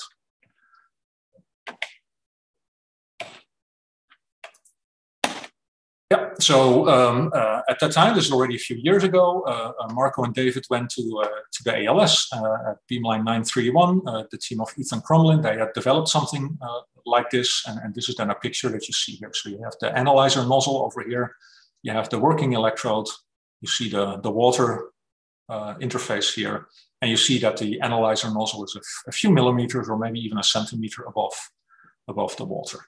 So the nice thing is that you can use this technique also for non-single crystals. So these are just spray deposited samples. This spray deposition is basically just airbrushing a bismuth vanadate solution onto a heated substrate plate. So they're very, I would say, compared to a single crystal, these are very messy electrodes, but they work. They give very high photocurrents up and beyond 3 milliamps per square centimeter.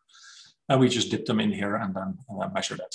The electrolyte that we have is 0.1 molar of potassium phosphate. And maybe just as an interesting aside, you can calculate the Debye screening length. That's about 1 nanometer in a 0.1 molar solution. So that basically tells you that if you go well beyond 1 nanometer in the electrolyte layer thickness, the electrolyte really behaves as a bulk electrolyte. So there's no funny constrained electrolytes effects over here. All right, then immediately to some of the results that we got. So this here shows the oxygen 1s spectrum. This is in the dark when we start. We recognize the water, the oxygen signal from water in the gas phase, the water in the liquid phase. We have here the oxygen in the bismuth vanadate bulk phase. And we have a species here that basically can be due to an OH species or to the hydrogen, the oxygen in the hydrogen phosphate that we have in the electrolyte.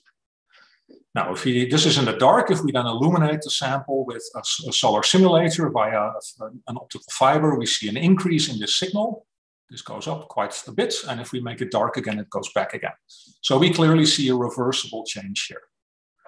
And we also looked at, before I go there, a few other things that you can do if you do a very careful analysis of the ratio of, for instance, this liquid water peak to the bismuth vanadate peak. You can actually, and if you do some calibrations, you can actually determine the electrolyte layer thickness, which in this case was in the order of 20 nanometers. And you can actually determine that quite accurately.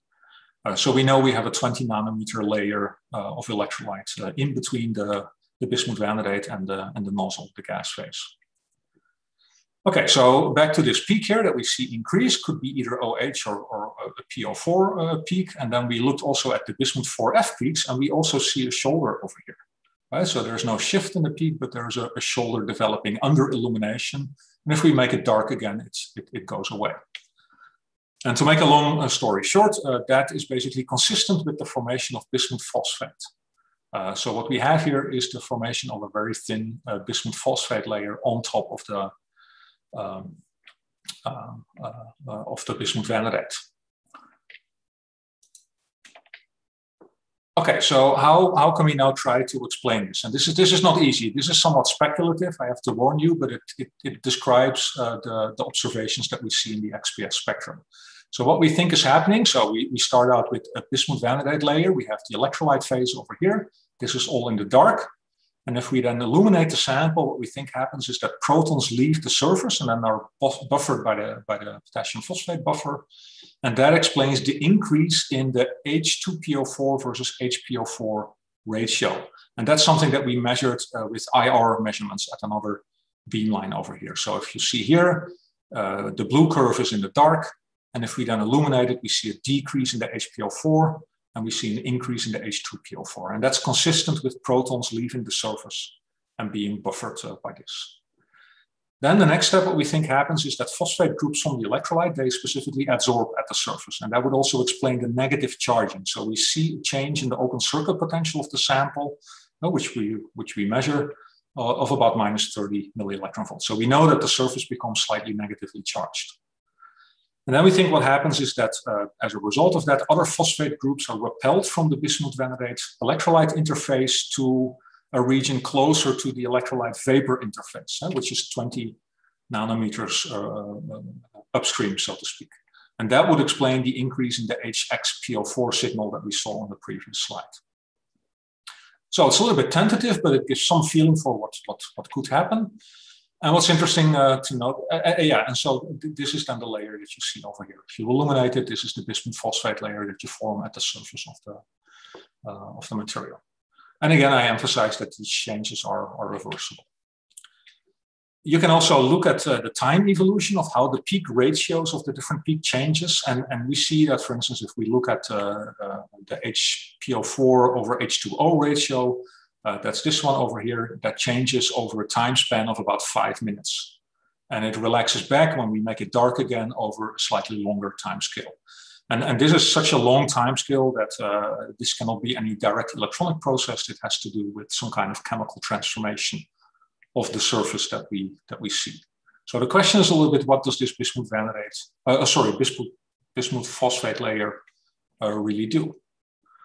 And to do that, well, we were again looking at, maybe we thought there might be a surface state over there, right? So what we did is, this is work by Marco Favaro. So what he did was he looked at a certain potential range, and in a very narrow region in a potential range made very fast back and forth current voltage sweeps. And what we see here is basically the magnitude of this sweep. It depends on the scan rate, and that gives you a measure. It gives you a way to measure the capacitance of the sample at that particular potential. And if you then plot the capacitance over here, as shown over here, what you see here is that in the dark, those are the filled triangles, we see a clear evidence of a peak in the capacitance, so the presence of a surface state. If we illuminate the sample, it goes away, and if we make it dark again, the surface state comes back. So there's a capacitance peak at about 0.8 volts versus RHC that seems to indicate the presence of this surface state. And then what happens is it disappears under illumination. So, and under illumination, we also know that we get this bismuth phosphate layer. So it seems to passivate the surface state, right? So maybe we thought there's maybe a similar role as the cobalt phosphate that I shown earlier. Maybe the bismuth phosphate simply passivates surface states. And that could also explain some other behavior and phenomena that have been reported in the literature. So maybe to summarize what we understood at that point is we could also estimate the thickness of the bismuth phosphate layer. It's very thin, right? Mechanism of formation is a bit unclear. We think actually now it's photocorrosion followed by precipitation of bismuth phosphate.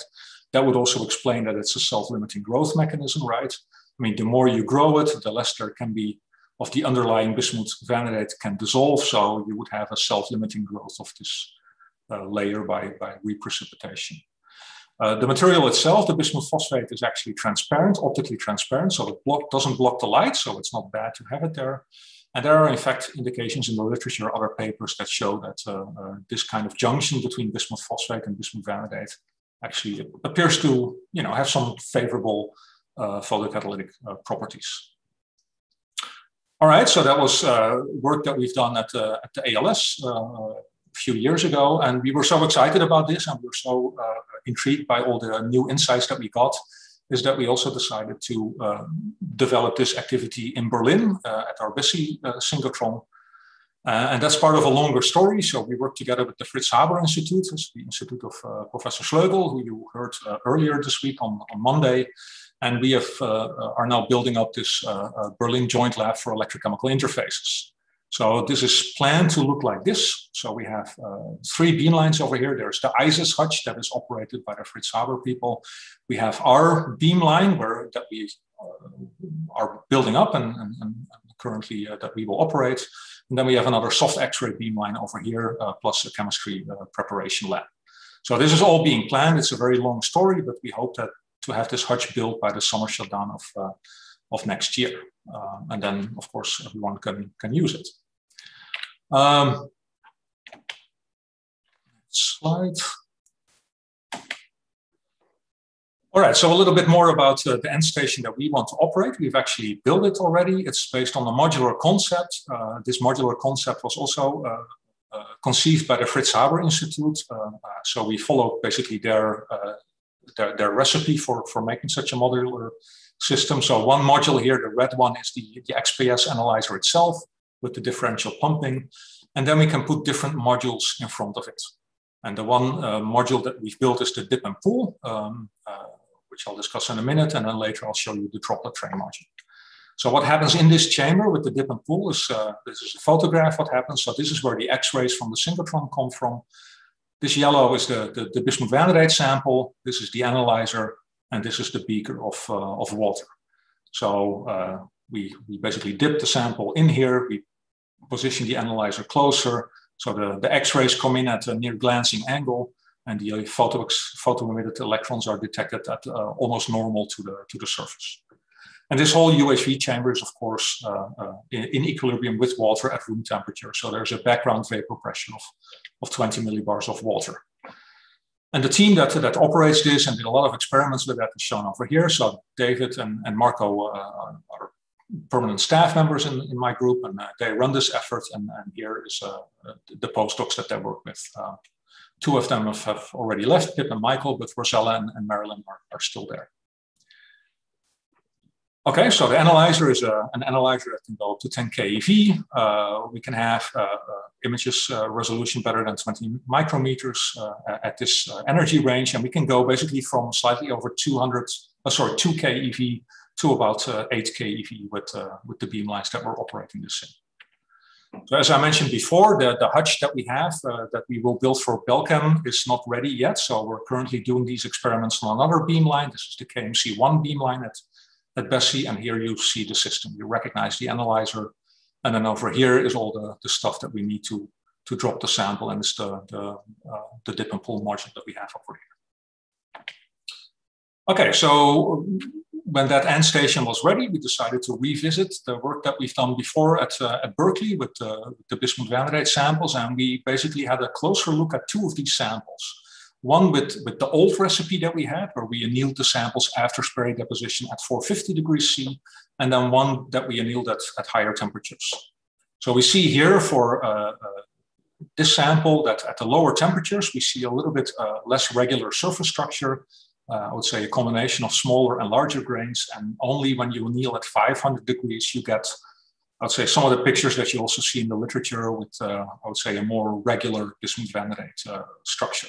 So that's what those samples look like. So they look pretty messy, but this one looks slightly more nice than this one, perhaps.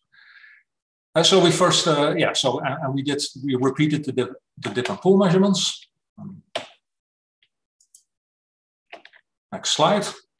And we started out by just looking at the stoichiometry of the surface. So this is not dip and pull yet. This is just looking at the bismuth to vanadium atomic ratio at the surface.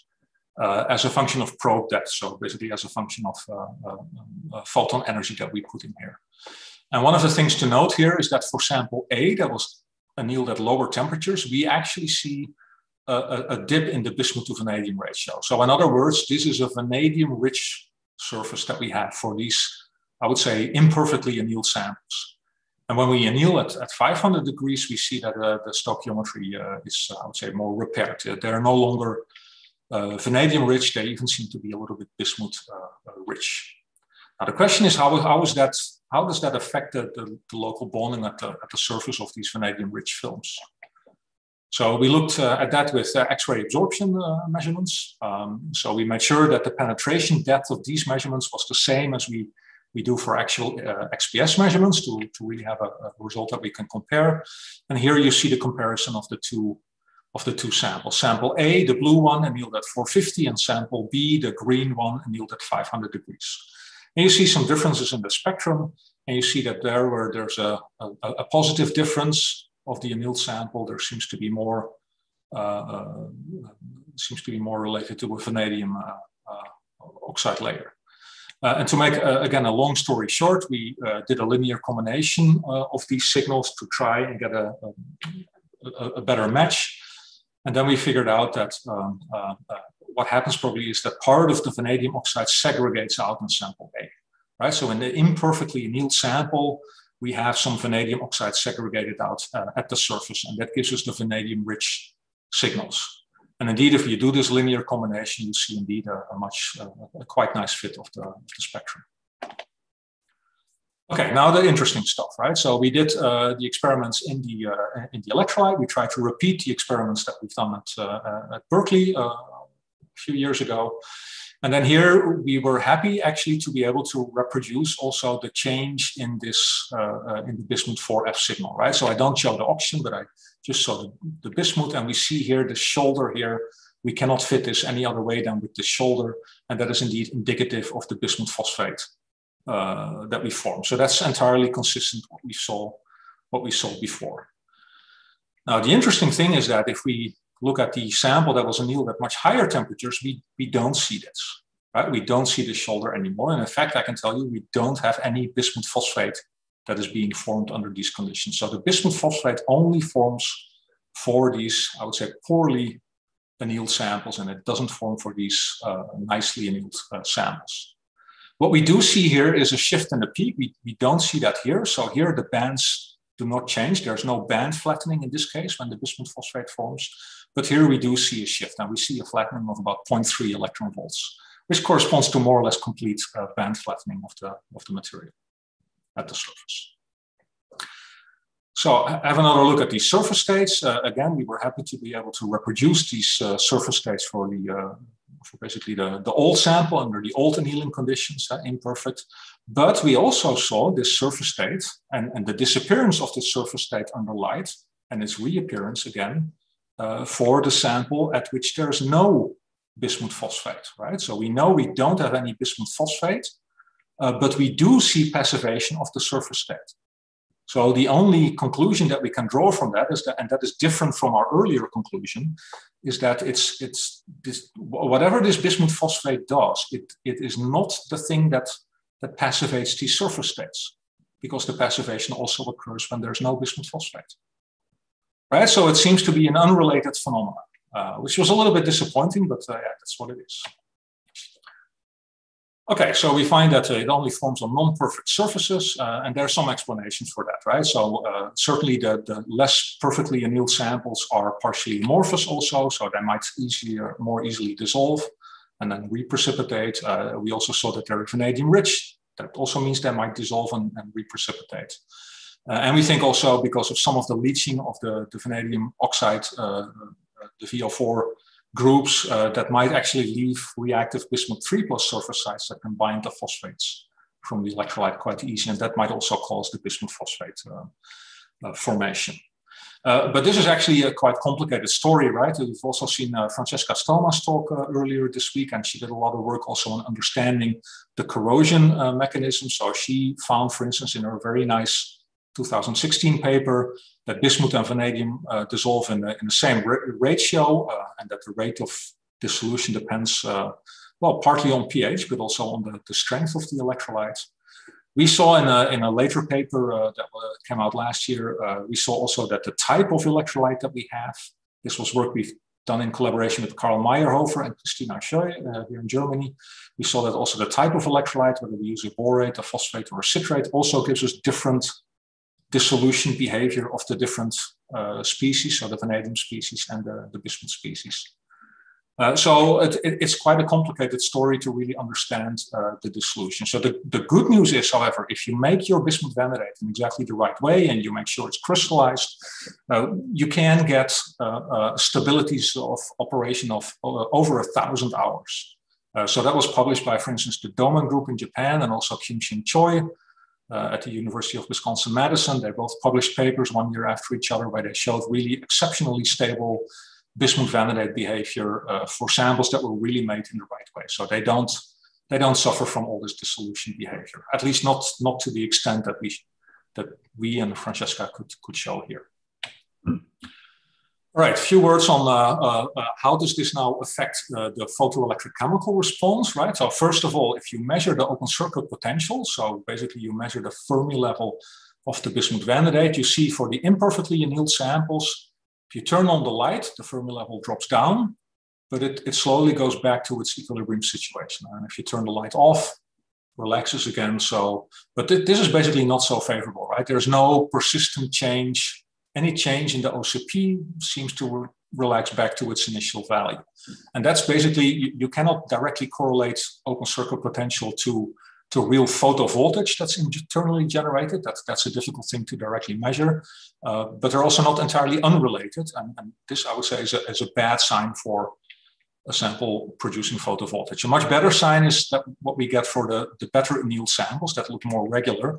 There we really do see, if you turn on the light, we see a drop in the potential, which means an increase in the Fermi level, so band flattening that we also saw. And then if you turn off the light, this slowly relaxes back. But we see a real OCP developing here.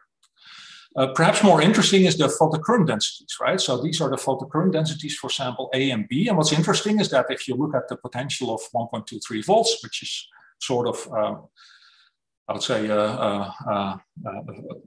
often used as a key performance indicator for this material, you see actually that the steady state photocurrent for these samples is exactly the same, even though we know that the surface actually behaves very, very differently. So for sample A, we have the bismuth phosphate. For sample B, we don't, but they give us the same photocurrents. And this tells us, and that's also a lesson that we knew already, but it's good to re-emphasize this, is that photocurrent by itself is actually a very poor indicator of photoelectrode quality, right? At the very least, you would also have to look at the photovoltage, or perhaps as an approximation of that, the OCP and so on, right? So this is a word of warning. All right, final few minutes on the liquid droplet trains. Liquid droplet trains are often used for studying liquid vapor behavior. What is a liquid droplet train? Well, it looks like this. This is a photograph. And these are all little droplets that come out of a nozzle and that fall down, right? And these droplets are made by putting a fluid through a capillary here and a nozzle. And then there's a vibrating element here, a piezoelectric element, and that breaks up the stream of liquid that you would normally have into droplets. Well, this type of experiment is quite common in, for instance, atmospheric sciences, where they look at gas exchange, liquid vapor interfaces. And very often this is done with a liquid jet, in which they don't break up the jet into droplets, but a liquid stream. But the problem with liquid jets is that very often they break up, but they always break up due to Rayleigh instabilities. What you now can do by vibrating this element over here, you can deliberately break up, you see that over here, break up the liquid jet into a stream of droplets. And that's nice. If you do this in an atmosphere that is in equilibrium with water vapor, you can actually do XPS measurements on these droplets. You can put the analyzer very close to these droplets and do XPS measurements under conditions where the droplet is in equilibrium with the environment, right? So the equilibrium vapor pressure of water at room temperature is about 20 torrs or so.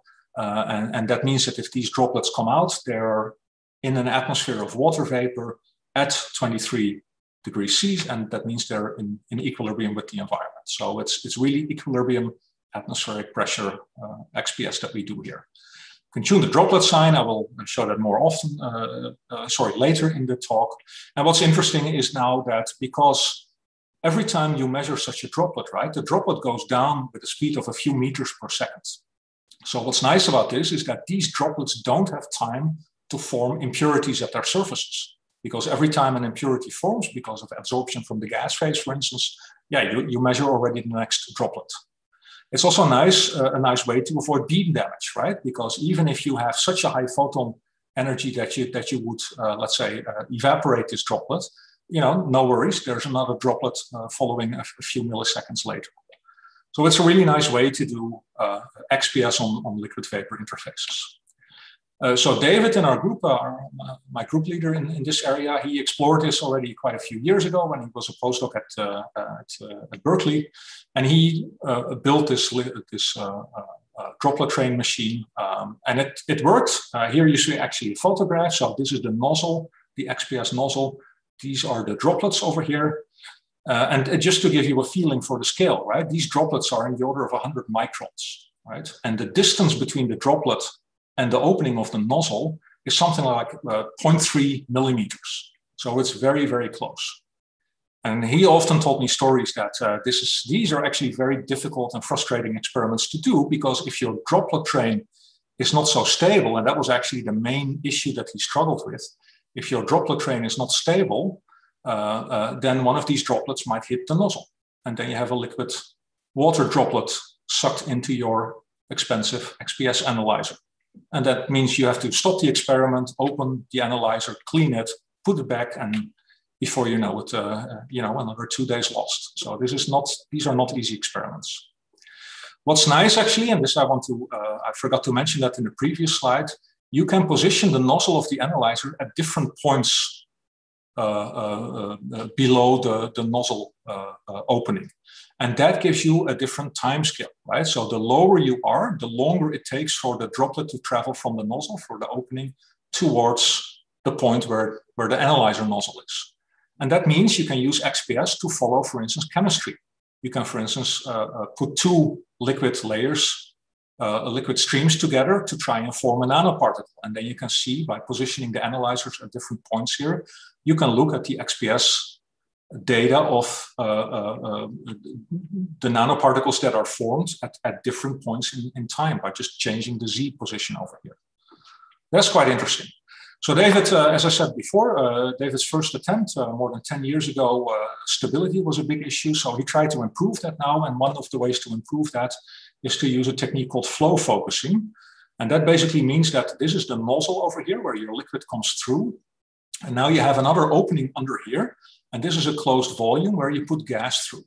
So there's a gas pressure difference between here, where there's a low pressure of gas, and here where there's a high pressure of gas. And you use that gas, the gas flow over here, to focus the liquid stream of your solution that goes here. And that gives you a big improvement in stability. So David and his postdoc Pip, they built this flow focusing liquid droplet train system. So we have here the capillary where the liquid goes through. This is the piezo ring that sort of vibrates and deliberately breaks up the droplets. And then over here, the gases flow over here at an overpressure. And this overpressure basically makes sure that you focus the liquid flow here in a way that improves the stability, and actually as an added advantage is also reduces the risk of clogging. Now, this is then a photograph. So this is the outer area where the gas flow goes. This is the liquid outlet. This is the nozzle. Liquid comes out. The droplet is focused here. And then underneath here, that's really the opening into the rest of the vacuum chamber where the droplets come out. This is a photograph of what it looks like. So this is illuminated by an LED. It's a fast blinking LED, and the blinking of the LED is synchronized with the excitation of the piezoelectric nozzle. So if you would look at this, these droplets seem to stand still, and this is where they come out. It's of course the image is a little bit tilted, but of course this beam goes down perpendicular to gravity. So it goes down, and this is the analyzer nozzle, and here you can measure the XPS spectra of this droplet. And this is where the X-rays from the synchrotron come from. The X-rays goes over here, photo emits electrons into the analyzer, and then you can measure it. So this is a little movie, and I hope we tested it, but now I don't get the response. So the movie doesn't seem to work. Anyway, it's probably the most boring movie that you will ever see, because if I were able to play it, you wouldn't see any changes. And that's simply because the flashing of the light, the background light, is synchronized with the droplets. So these droplets seem to stand still, if you would see the movie. And by doing this in the right way, you can actually position, so to speak, this droplet exactly at this point in the nozzle. And then you can measure the spectra. So a few experiments that we've done, a few commissioning experiments, just to see if we can get any signal from that. This is a series that we measured as a function of incident photon energy. And here you see a 2 kilo electron volt. Basically, you don't see anything, right? You just see the gas phase water peak over here. You don't see the liquid phase water. It's too small. But if you go to higher photon energies, then you're able to, for the photoexcited electrons to reach the analyzer nozzle, they have enough kinetic energy, and then you see a signal over here. So that works, and it also illustrates the need for sufficiently energetic photons. So you have to have a synchrotron for this. Second experiment is to play with frequency. So by playing with the piezoelectric frequency, you can control the droplet size. You can also play with the flow, the millimeters per minute, and the frequency together determine the droplet size. And here you see, for instance, 220 micrometer diameter droplets spaced a certain distance from each other. And if you play with the frequency, you can reduce the droplet size to 155 micrometers, and they are also spaced more closely together. And this, and that's shown in this picture, it's not so interesting, it just tells you basically that in this situation, you get a better ratio of the liquid water to the gas phase water peak of the XPS. So that ratio goes up if the droplets are closer together. And if you think about that, that makes sense. So we also have a delay line detector. That means that we can in the time regime decide when the photoexcited electrons are analyzed by the analyzer.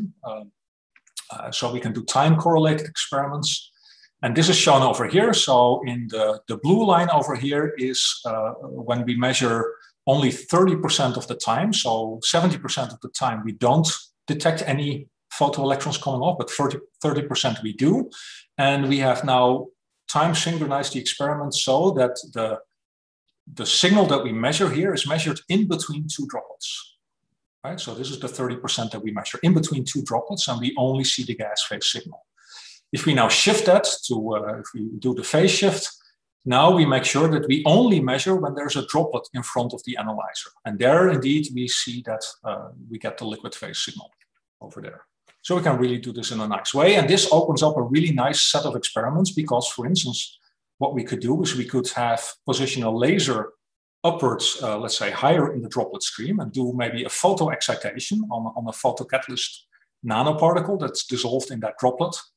And then we can maybe photo excite every other particle and then measure the differences between a non-excited droplet and an excited droplet, right? And that allows you to measure different spectra, which goes a long way in really determining what the different photo-excited excitations, what they're resulting.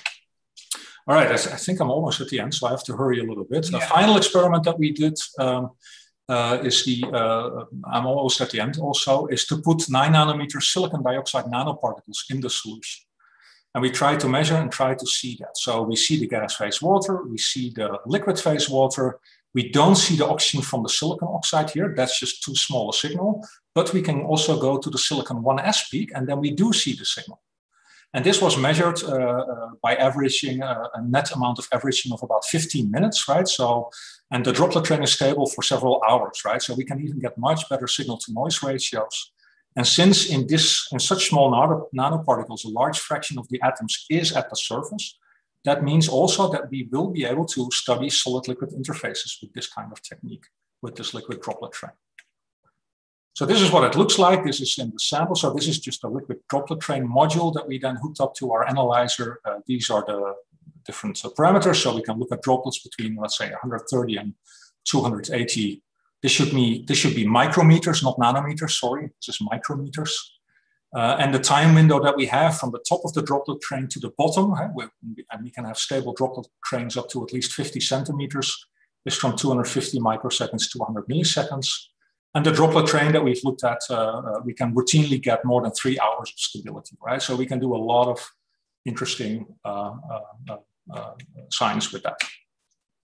All right, and then finally, and it's too bad that this video doesn't work, but at the end of the experiment, basically what you have to do is you have to remove all the water that has accumulated in the bottom of your UHV chamber, and you just have to open the tap and then water flows out.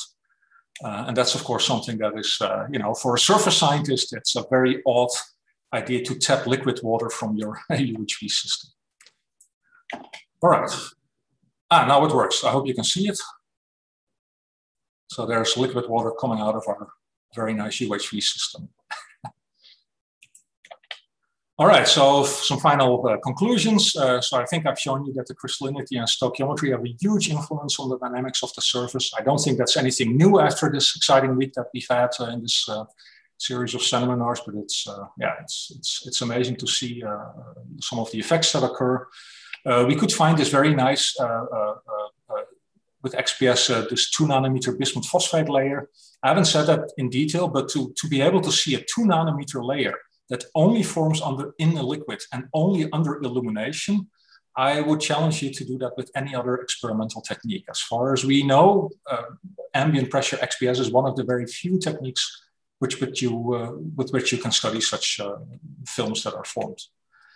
I think we also saw, I didn't go in that detail about this, but we've seen it in previous talk. There's a lot of redistribution of ions at the semiconductor liquid interface, and you can also use these NAP-HAXPES studies to look at them.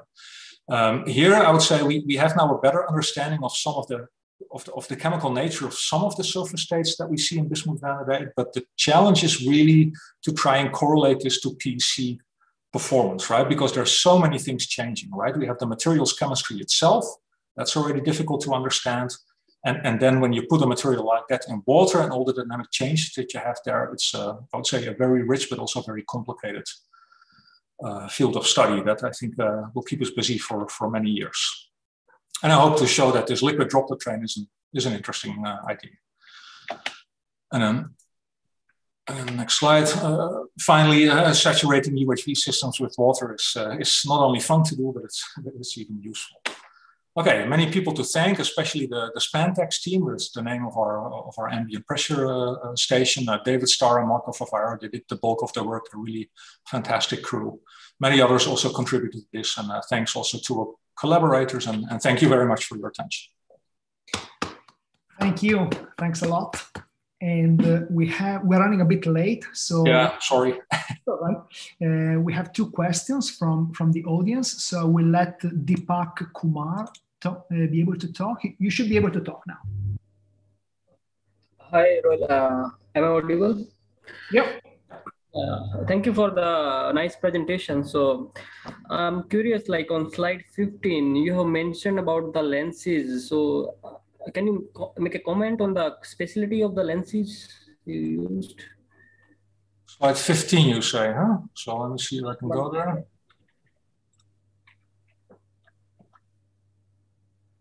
Oh, the electromagnetic lenses, you mean? Yeah. Yeah, so, God, I'm not an expert on that, but the idea is, of course, if you collect your photoelectrons through a small nozzle, they will go, of course, all the way. And you capture, if you wouldn't do anything special, you would capture only a small fraction of them, right? So that's why you use this electromagnetic lens to make sure that you refocus the ion beam and get a high enough fraction of the electrons actually into the analyzer. So we basically just bought this part from Specs in this case, right? So they have now developed these electromagnetic lenses in these differential pumping stages.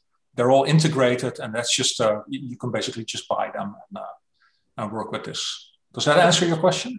So you have used 2 lenses, right? So can we use 1? I mean, instead of 2, can it solve the purpose? Probably you can, but to be honest, that's just depends on the electron optics, right? Apparently, I'm not even sure if in our system they might even use 3. I'm not sure whether they use 2 or 3, but typically you need different stages to really get from a pressure from 20 millibars to, let's say, ultra high vacuum, right? You need at least 3 stages for that. Yeah. And in every stage, of course, you lose because there's this little capillary you lose. So in every stage, I think you need a lens. The less lenses you have, the more signal you lose. Mm-hmm. So yeah, thank you. I have one more query. Like in your Journal of Applied Physics D work, I mean, you have shown two types of samples, one in green color and another in the blue, right? Yeah. So that color is something, I mean, showing some signs, or it is sake for the representation? That sample, oh yeah, in the green and the blue. So yeah, it is just for the sake of representation. You have assigned green and blue color or something, some property you are studying, like fluorescence or something. No. This is just a random color to make sure that we recognize them, right, and to correlate them to the different curves that we have here. So there's no physical meaning of the color. It's just to distinguish them. So this, like in the blue color sample, so I can see that these grains, so these are of different sizes, right? While in the green, they look uniform. So why is it so? Like, so why is it so? Like in the blue colored sample, you can see there are small and there are big, I mean, grains, I mean, different. So can you comment on that? I mean, I think that's basically, we know for bismuth vanadate, if even if you make a perfectly flat layer of bismuth vanadate, for instance, with a technique called pulsed laser deposition, right? We've also done that.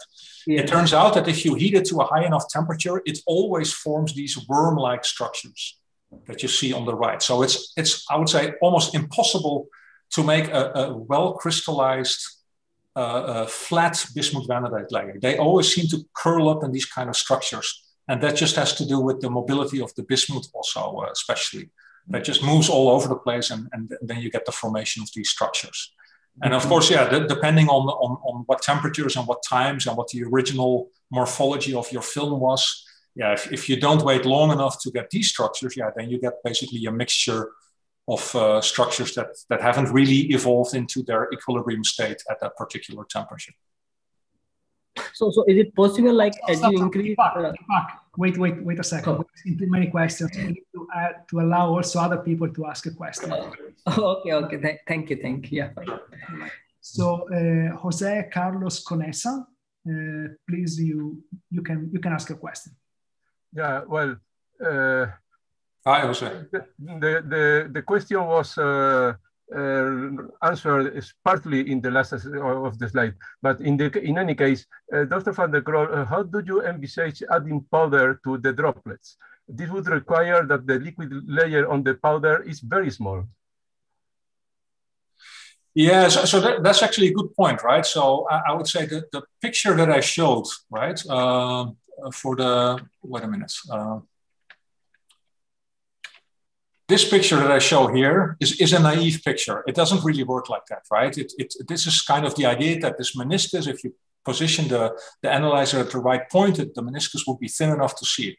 What actually happens if you put these kind of substrates in water is that also due to capillary forces, the electrolyte just creeps up a little bit, right? And if you then choose the right point, then you get part of the surface where the liquid layer just happens to be in the order of 20 nanometers, and then you can get your signal.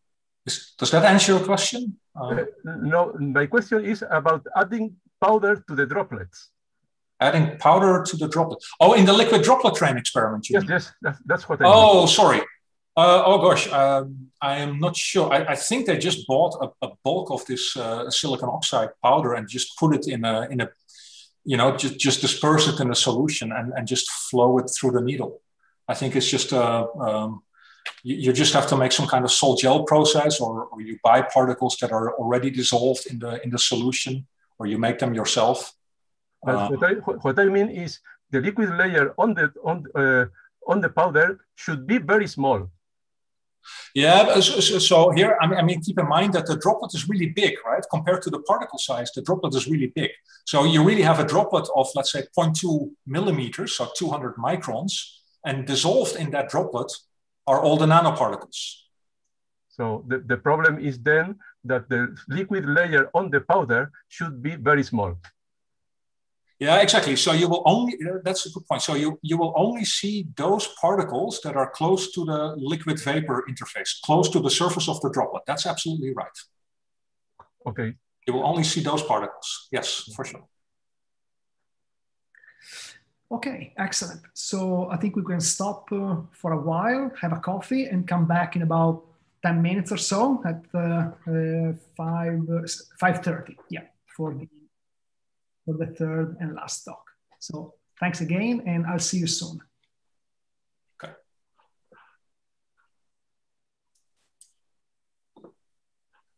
I should just try my talk. I think someone's going to help me do that. Yeah, that's right. There should be someone. Yes, madam, I'm here. Thank you. I was waiting for the questions to be started. Can you share, please, your screen? Yes, I can share. Do you have any audio or video in your presentation? No, I don't. Okay. Please launch the slideshow mode. The recording has stopped. Are you using double screen? I am using a double screen, but I'm just using, do you see my screen actually? We do, but we also see all the comments, the next slide. We see, in fact, the presenter way. Oh no, how do we do this? You should unplug physically the second screen. Block it, like close it? No, unplug the cable. Oh, I can't. I don't know.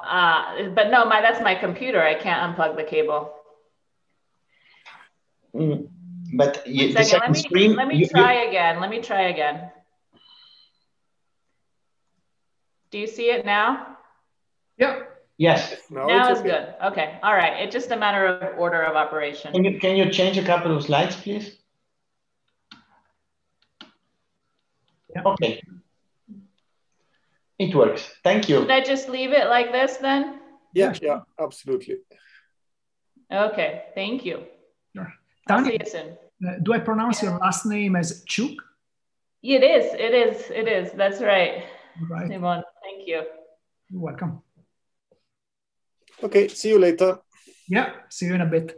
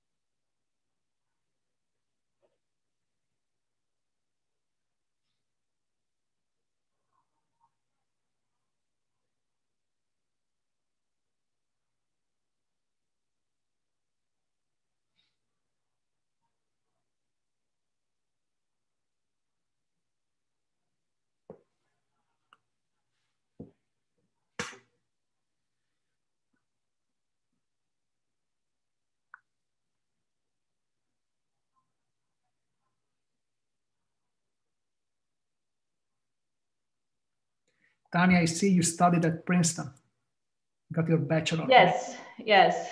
I was there too for grad school. Oh, really? Yeah, in chemistry. In chemistry, Whereas your bachelor is in engineering, is that right? Electrical engineering, yeah. It was somewhat applied physics, but. Have you been back? Yeah, I go back. Yes, I've given some talks there. Yes, and otherwise. Do you? Never been back since I graduated. Oh, wow. I know that the chemistry department moved somewhere else. There is a new. Yeah, they changed from, I guess it was Frick. I still remember that. And they have a very nice new building. It's quite good. Yeah, I heard they got a really interesting kind of architecture, and it's next to the physics department, right? Yes. Yes, it's not. So yeah, things are close there. I'm not sure now, but yes, it's a very nice open architecture. But also they have their offices. But there's a lot of light, a good amount of lab space, and it's just very pleasant. It's right next to the sports fields where they are playing football and stuff like this. I don't remember the Princeton Tigers and these kind of things. They had to expand in that direction. That's right. Yeah. Have you been back, Ralph? I have been there, I think, last year with Roberto, yes. Ah, okay. Oh, really? Yeah, I've seen Roberto and Annabella Saloni there. Yeah.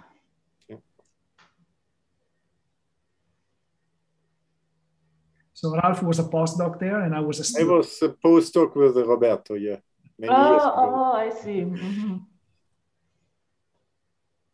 Yeah. And both Annabelle and Roberto, they come quite often here to Trieste. So. I can imagine, yeah. I had a nice dinner with her. I don't think Roberto is there, but we had a dinner there in Princeton together. And yeah. So, but you were with the Giacinto, no? Or did I understand this wrongly? I was with who? Giacinto Scholes, no? Or no? No, George Scholes, no. George. Okay, then I'm messing up things. Okay. No. I was at LBNL with Heinz Frey as a postdoc. And before that, my PhD was actually in transition metal oxides also, but in superconductivity.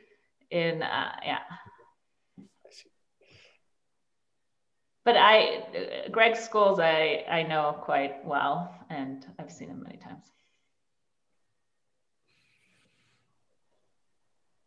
Does he come to Italy?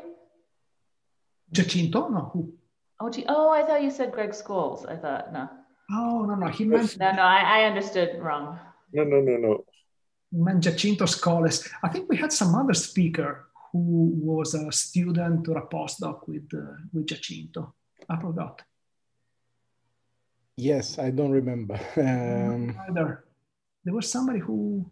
In my on Tuesday, I think.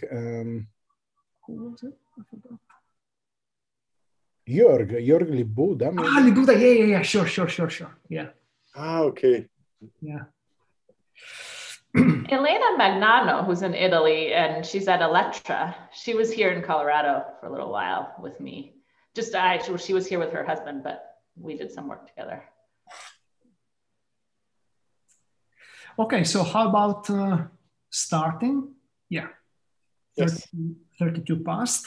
Okay, and all the participants are there, right? Yeah, okay.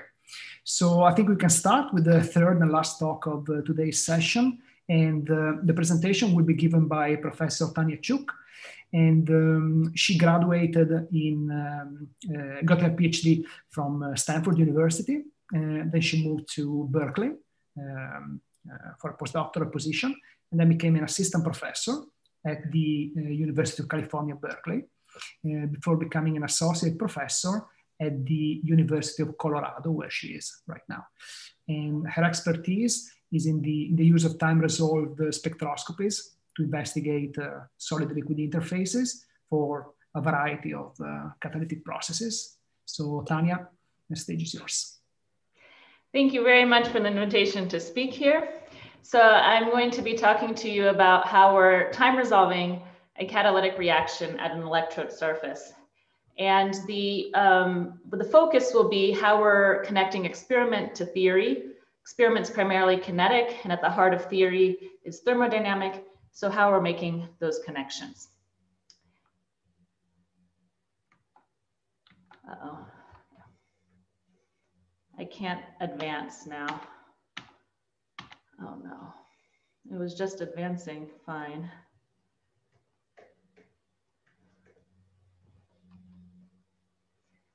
I have to stop and share again, I think.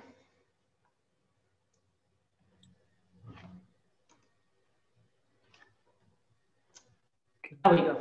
This is my group at the University of Colorado Boulder, and I'm going to just highlight the people who have done the primary work. This is a current research associate, Ilya Vinogradov. This is a previous research associate, Aritra Mandal. He is now starting his own group in India. These are two more senior materials and science and engineering students, Hannah Lyle and Suryansh Singh, and Michael Paulino from physics has also helped. I will also be discussing past work by Jihan Chen. He is now starting his own lab in Suztec, China. Dan Aschaffenberger was a previous postdoc, and a theoretical collaborator, Das Pimaraju. So what we study, as we've heard a number of times already, is the water oxidation reaction. And that is because the sunlight energy is stored here on Earth in chemical form through this reaction using a transition metal oxide catalyst. So this is the heart of solar to fuel generation. And we of course want to do that artificially. And this is an example of an integrated system where you have a photovoltaic that takes that solar light and converts it into charge. And then that charge is fed into a catalyst that does the water oxidation reaction. So solar cells are pretty well developed. The problem is integrating this with the catalyst and really understanding what is this catalytic process that's happening and how can we best integrate it. So this bottleneck here, and the reason it's so hard to understand is that it's inherently a molecular and dynamic process. So what we do in the lab, this is water converting to oxygen, and we're trying to put a lens on the intermediate steps of this reaction. And this will be at a transition metal oxide surface. The way we do this is using light spectroscopies, where we have a pump that initiates the reaction and then probe that interrogates the intermediates. And we do that with a range of light spectroscopies. So catalysis, we're used to talking about as a catalytic cycle. I have the intermediates of this catalysis highlighted here. There are 4 listed, essentially because there are 4 proton and electron transfers. But in spectroscopy, we would like to map this to a potential energy surface such that each of these minima represent these metastable intermediates of the reaction. And then we can probe their electronic and vibrational states. So you'll also notice that this reaction is shown as spontaneous, so that the potential energy surface is fully downhill. And that's also something that's quite advantageous. That's how we run our reaction, because when it's fully downhill, essentially this spatial reaction coordinate is analogous to a time axis. So we can sequentially resolve the intermediate steps. That's just to say that catalysis should be causal. And so we should, a time would be a good probe of it. So I'm just going to give a little background just as a framing of the oxygen evolution reaction or the steps we might look for. So this is in a single site mechanism where we have the electron and proton transfer steps, individual and sequential. Each has their own delta G. This would be a charge transfer step because we're taking an electron and proton away from the water and creating an oxidative intermediate. This is the first oxidative intermediate. And later on, those electron and proton transfer steps are also coupled with chemical steps, for example, OO bond formation. So if we are to drive this reaction fully downhill, what we need to do is put a potential on the electron, and that's shown here in this delta G versus reaction coordinate diagram. This is the downhill reaction. And you can see that it's flat or leveled here, and that just means that one of the steps here, the delta G3, is the rate limiting one. Okay. So there are a number of assumptions here. One, this is a single site mechanism, and we have many sites on an oxide surface. Another big one is the computational hydrogen electrode, where these are in equilibrium. Nonetheless, the Norskov school has been able to use this mechanism with scaling relations to essentially compare materials activity.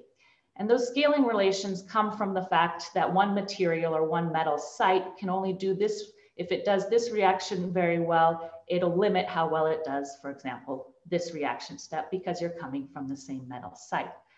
So with those scaling relations, they can then make a reductive plot. So not one of all 4 delta Gs, but one delta G on the x-axis here. And this is of the first oxidative intermediate. And what they're doing here is that essentially when this delta G1 is high, this is the rate limiting step, and that's called the weak binding side. In other words, once you've done this electron transfer, this oxygen is weakly bound to the metal site. On the other hand, when this is low, that's not the rate limiting step and something else is. And for example, it can be suggested that delta G3 is because now it's strong binding of oxygen to the metal site. And so it's hard to create the oxygen-oxygen bond. And so you get catalytic activity of these materials on the weak binding or the strong binding side, and in between is the sweet spot. While this is nice and quite reductive, which is good for connecting experiment and theory, there are 2 major problems. One is that this x-axis is largely computational. And so we don't have experimental handles on it of this metastable intermediate. The other one is when we do compare to experiment, we're comparing kinetics to essentially thermodynamics. And that's true whether we're doing the electrochemical current or time-resolved spectroscopy. So when we're looking at experiments, we're looking at activation barrier heights, for example, the Arrhenius law, instead of these thermodynamic delta G1s of the minima. If you do know something about that transition state, you can frame it in terms of transition state theory and an activation free energy. If we can separate out these electron and proton transfer steps so that you're just looking at an electron transfer step, you could use Marcus theory, and that would essentially relate these kinetics to delta G1 using a reorganizational energy. For example, the reorganization of the metal oxygen bonds around the intermediate. Now, one of the most general ways to relate kinetics to thermodynamics is using equilibrium constants. Their ratio should be the equilibrium constant. And what I'm going to propose is that essentially time-resolved spectroscopy is suited to do that because we can isolate these steps. Okay. All right, so with that, I'm going to tell you about our experimental setup. What we have is a semiconductor. It's a strontium titanate single crystal. And that's sitting in water. And when you do that, you get a nice electric field, a Schottky barrier in the semiconductor.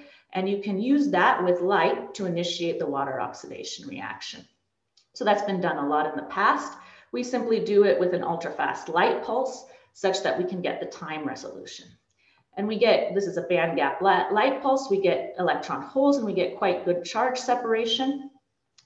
Even though we're doing this with pulsed light, you measure steady state current. And this is an example of it. This is the current versus voltage. This is with the light on. This bending here is indicative of this band bending here of the Schottky barrier.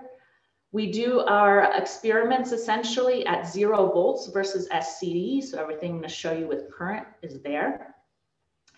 So this tells you about the charge separation. We can also measure the oxygen and the electrolyte using a Clark electrode. And we get approximately Faraday oxygen evolution over 4 folds to one oxygen. So with that, we combine it with a pump probe setup. This is the steady state version. We initiate that steady state with this pump, and then with a delayed probe beam, we interrogate the reaction. That pulse sequence looks like this. So we have kilohertz light pulses. And so there's 2 milliseconds apart because one is used for the unexcited state. In between, we have the probe to interrogate the reaction. We use a full electrochemical cell. So this is the working electrode. This is the other half reaction with a reference electrode. We are constantly, we do measurements with fluence to some extent, but we try to keep it as much as possible to a single fluence. That's one light pulse can only excite as much as 2% of the surface sites. And that's essentially to keep these interfacial energetics the same. All right, so now I want to locate this semiconductor photo-driven surface within the oxygen evolution reaction, because that's usually thought of as a potential and a metal electrode. And the essential thing that I'm going to point out here, this is now the Gibbs free energy versus the reaction coordinate, is that we first put the sample in the electrolyte and it equilibrates. That alone can change the surface hydroxylation. And then we have an instantaneous light pulse that creates those valence band holes, and that's what drives the reaction downhill. This is one of the things that's different, and it essentially separates out the electron and proton transfer step into 2 separate reactions. The first is a proton transfer step that occurs in the dark, and I'll be showing this to you during the talk. So the proton transfer occurs in the dark. I'm going to write it, that proton that's usually as a product here, as a reactant hydroxyl anion. That's because we're going to be changing the pH of the solution in basic conditions. But into the standard state, this would be a simple proton transfer reaction where you have a water absorbed surface hydroxylated here plus a proton. It's the surface metal pKa. It is also what defines for a semiconductor the shift in the valence band edge with pH. Okay. So after we do that, that's the explicit equilibrium in the dark. We then shine light and instantaneously create holes in the valence band, and they can trap preferentially on these hydroxylated sites to create the first oxidative intermediate. I'm going to be calling this TiOH star. This can also have several different geometries. We're going to be looking at one of them. Those geometries are based on where the oxygen is that's been oxidized and where the proton ends up. So that can be somewhere on the surface as well. So we actually learn a lot from the papers by Mikhail Sprick and Jun Chang. They have calculated this free energy difference for titanium dioxide surface. That free energy difference is between a delocalized valence band hole and a trapped hole on the surface. They did that with DFT and AIMD calculations. And they also very nicely put it within the context of Marcus theory, since this is a simple electron transfer reaction now. And I should say I now wrote that electron that's the product here as the reactant hole, because that makes sense in terms of a photo-driven reaction. Okay, so already I've probably complicated the idea of a computational hydrogen electrode, but this is very nice experimentally because we can use this dark equilibrated surface to understand what the photo-driven surface looks like. So if we're going to do that, we better be able to measure it. And you got a good introduction to XPS in the last talk. We use ambient pressure XPS. This is also at Berkeley at the Beamline 11. We did that for our strontium titanate samples. And this is for undoped and essentially for lightly doped as well samples. These are AIMD simulations by Daspemaraju, and this is a DFT configuration here where you have one water absorbed group on the titania and a neighboring one that's hydroxylated. We essentially did experiments on this and looked at the theory as well. And this is the number density of the hydroxylated groups. This is the number density of the water groups as a function of relative humidity or the water that you put in the chamber. And the calculations and experiments agree pretty well in terms of saying that strontium titanate is partial dissociation. In other words, every other titania is water absorbed and the other one is hydroxylated. Yeah. So if we want to preserve this surface in our experiments, we actually have to do a scanning mode. So we have to take our sample and literally scan it while we're doing the time resolved experiment. So this is what our sample looks like at the very end in an SCM. And what we did is we scanned it for faster and faster scans. So that's the green to the blue, and you can see that the kinetics converge. This is an optical probe versus the delay. We can also take and go to a new fresh sample spot for a new delay position. You can see that traces the converged curve. So this is analogous to in a homogeneous catalyst, just flowing the solution and taking the data as the catalyst goes by. And what it does for us is essentially says that the kinetics we measure is coming from a point on the surface that we can define in the dark.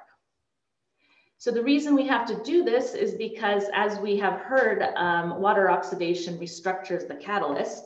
And we can look at this ex situ with both TEM and SEM.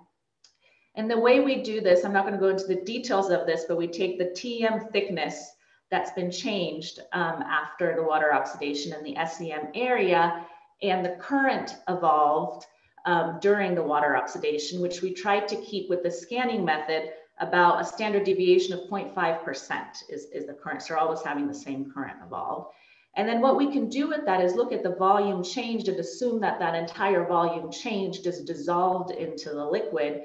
And understanding 2 holes per oxygen, we can put a limit of how much of the current went to restructuring the surface rather than water going to O2. And that is a limit of about 5%. And so 5% of it is going there, but that means a lot for the surface and it means a lot for your optical reflectivity. So that's why we do this scanning mode, but that's what's going on in the bulk. We can also look at this in elemental analysis, and we see the main thing that's being dissolved is strontium into the solution, and we can correlate that with ICP data. Okay. So with that, I'm going to be telling you a couple of stories. The first 2 are a deep dive into the whole transfer reaction at the strontium titanate aqueous surface. And the following 2 are the fate of these TiOH star intermediates. And I will be talking about screening, but that'll be at the end, okay? And it'll be involved with the fate of these intermediates. So first, about forming this TiOH star, from which we're gonna use ultrafast spectroscopy. And the first thing I wanna talk about is the structure of these intermediates. And the way to get the structure, one of the good ways to get the structure is through vibrational spectroscopy. So this is a mid-IR probe beam, and this is an electrochemical cell. And inside this electrochemical cell, there's a little diamond. That diamond is an attenuated total reflection crystal, which takes this propagating mid-IR beam and creates an evanescent one, so one that's decaying in space. And what that allows us to do is be sensitive to molecular modes and not to bulk modes of the crystal, especially when we have that crystal sitting at a distance from the ATR crystal, such that we allow the wave to decay fully. That means in the background, when we're doing the ground state, we're not sensitive to the optical phonons in the bulk. All right, so with this, what we were able to do is identify one geometry of these intermediates, and that's the oxyl with the terminal oxygen and a proton transferred to a nearby site. That vibration associated with this intermediate looks like this. This is the change in absorption we see. We only get it when we have whole excitation to the surface. We can quench it with methanol, which means it's related to oxygen. And we do this detailed analysis experimentally using a phanoresonance that describes these changes in line shape here. So briefly, a phanoresonance is a discrete mode that's coupled to the continuum. And so we're in the middle of a solid liquid interface, so we have a lot of continuum. And we can couple actually to the solid side as well as the electrolyte side. So on this side, you're looking at changing the doping density of the strontium titanate, and that changes the electronic excitations within this window. I should say this is in the window of titanium oxygen stretches, but you can also have these mid-IR electronic excitations. And those are these plasmonic excitations. They couple to that mode and they give you this asymmetric line shape. On the other hand, you can also couple to the electrolyte, so we can get differences by going from air to electrolyte, and also by changing the deuteration of the electrolyte, going to hydrogen to deuterium. And so what's coupling here in this wave number region is librational modes of the water. So this tells us that it's an interfacial mode, so experimentally. So we are sensitive to the interface there. I will say that they are very nice Fano shapes in terms of what you can see out there. I will give you the details are here. I will also point out that if you look at Fano's paper in section 4, it's a perturbative theory. So it means that all the couplings add. So that's why you can get the same Fano resonance when you have two continua that's coupling to. And I think this is a good example of that.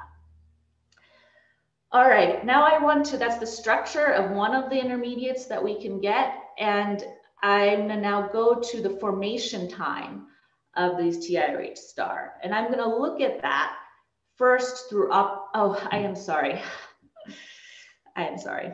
So I jumped.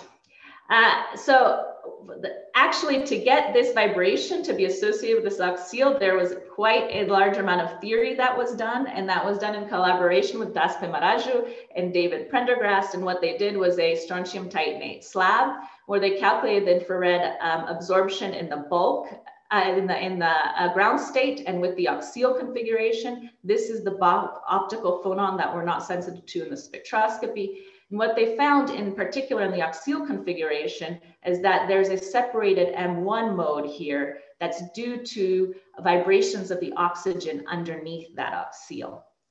And you can think of this a bit in an inorganic chemistry way, because what's happening here is when you trap the hole, you lengthen the titanium oxygen bond. This contracts the unit cell underneath and essentially separates this motion from the rest.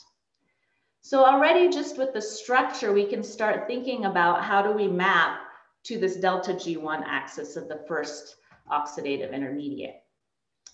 And since this bond is lengthening, it essentially puts it on the weak binding side. Whereas Heinz Frey and Thomas Hammond, who have respectively studied cobalt oxide and iron oxide, found upon hole trapping an oxo, which would be a shortening of the bond, which would heuristically place it on a strong binding side. Okay, so now I want to go to the formation of the TiRH star intermediates. And the way we're going to do that is first optically.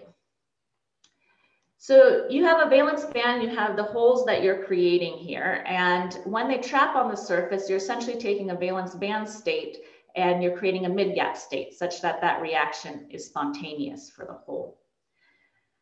Now, when you do this, you're going to get new optical transitions. One will be an excited state absorption when you're promoting an electron. Another will be an excited state emission when you're from the valence band. Another will be an excited state emission when you're using an electron from the conduction band. Now, these are at different energies than this free energy because they're electronic, but more importantly, they're vertical optical transitions, okay, that have to do with where the mid-gap state is in the reaction coordinate, as well as the valence band and the conduction band. I will just say that this transition at the very end of the potential energy surfaces means you're on the excited state potential energy surface, so you have an electron hole pair remaining. Here, you're on the ground state surface. So this has been looked at by a number of theorists and experimentalists. And because these are optical transitions, they're fairly broad. So you can be looking at the oxyl, but you can also be looking at the bridge intermediate, which is hole trapping on the lattice oxygen. Generically, they're called O-, also hole polaron. And the only thing I want to say about this is that essentially, both experiment and theory see UV vis transitions associated with these mid-gap states and hole trapping. So we looked at that in strontium titanate under water oxidation. And so this is an example of our optical maps. We're going from picosecond to nanosecond timescales here, from 2 eV to 3.2 EV. This is around the band gap of strontium titanate. And you can see in the middle of the gap that you have these absorptive transitions as well as emissive transitions. Okay. This is in closed circuit when we have current, and this is open circuit when we don't. So I want to concentrate now on this emissive transition because you can see that there is a clear growth. So that clear growth means that it could be related to the time scale of hole trapping. So we do get a very well-defined time scale, so 1.3 picoseconds of that growth. We can then identify the nature of it, since these are broad optical transitions, using our vibrational probe. And we find that the vibration of the axial also occurs with that same 1.3 picosecond time scale. So this emission, we find, nicely counts the TiOH star intermediates, whereas the absorption occurs within the ultrafast light pulse, so within the generation of electron hole pair carriers and then decays, which suggests it has a large portion of the population associated with the valence band holes. Now you might glean that from a simple diagram like this. This is just a suggestion as to why this is happening. But when you're taking a state from the valence band and you're using it to create the mid-gap state, this transition is going to have be complicated by essentially complicated by the population of the valence band states you have left to create it. Whereas the electron in the conduction band here is not at all related to whole polar formation, so it can be a sort of independent count of these mid-gap states. So I have one more way of defining this as the time constant of the hole trapping reaction, and that's some recent work we did in the lab. So these are optical transitions, these are mid-IR transitions. We also looked at coherent phonons. So when you create this TiOH star, you're distorting the structure at the surface for each one, and you create many of them, you could create a continuum interfacial strain.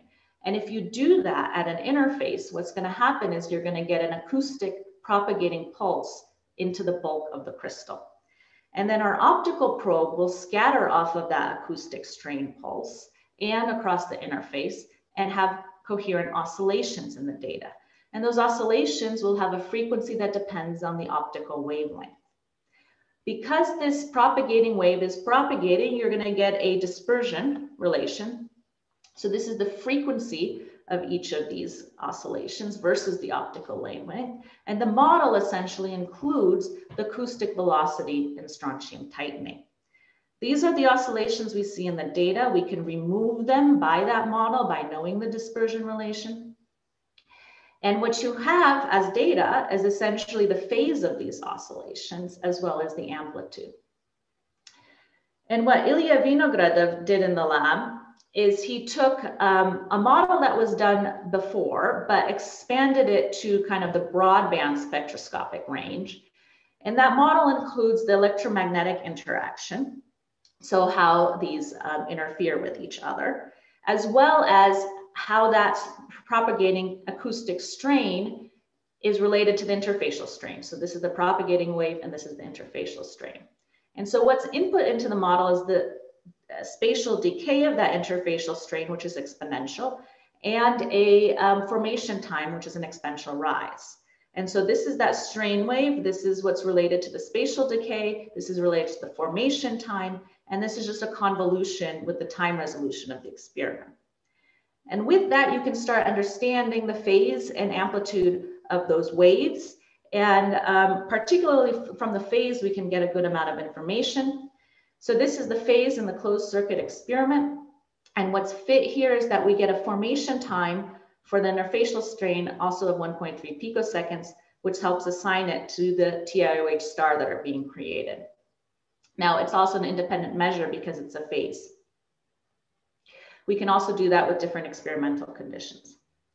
That phase also tells you that the nature of the strain at the surface, which is a C elongation versus the A, and that C is in the direction of the electrode-electrolyte interfaces, so you can think of overall an expansion. We can also do this experiment in open circuit where we're not creating a lot of these polarons. And what we see there is we can only see these oscillations at very high fluence. And that phase, also the phase is very different. That all gives us that this is really carriers that are coupling to the lattice where this is polaron formation. All right, we can now, so we can do something with that, or Ilya did that really well with this model, and I refer to you to this paper. We can get that formation time to the error that's shown there, but this spatial decay is something that is harder to get at, and what we could do is only put a lower limit. And that lower limit means that there's an upper magnitude to the strain of about 1%. So what I think that this does is, I'm just going to summarize the formation of these TiOH star intermediates, is we can see them through the emission using electron volt energies. We can see the formation also using hundreds of milli-electron volt energies. And we can also go to the gigahertz, which is fractions of a milli-eV, and see them there. So that means that we can look at them from the electronic transitions. We can look at them from the normal modes they create, as well as from the environment. This is kind of the continuum strain you would expect from a collective. All of these are states that you would expect to go into defining a free energy of the product, TiOH star. So we assume we know what we're starting with, which is valence band holes, and we're defining the states of the product. The fact that we see a close 1.3 picoseconds between all of these states tells me that we can define a common temperature for that free energy. It might be some elevated temperature, and most likely is, because we're using an ultraviolet light pulse, but common enough to the states.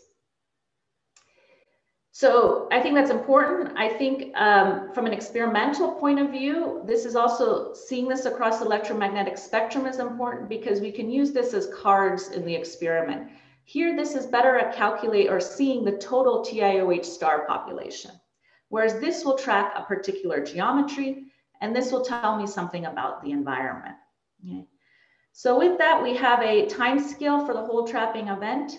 Now that begs the question, can we get a reaction free energy difference from our spectroscopy?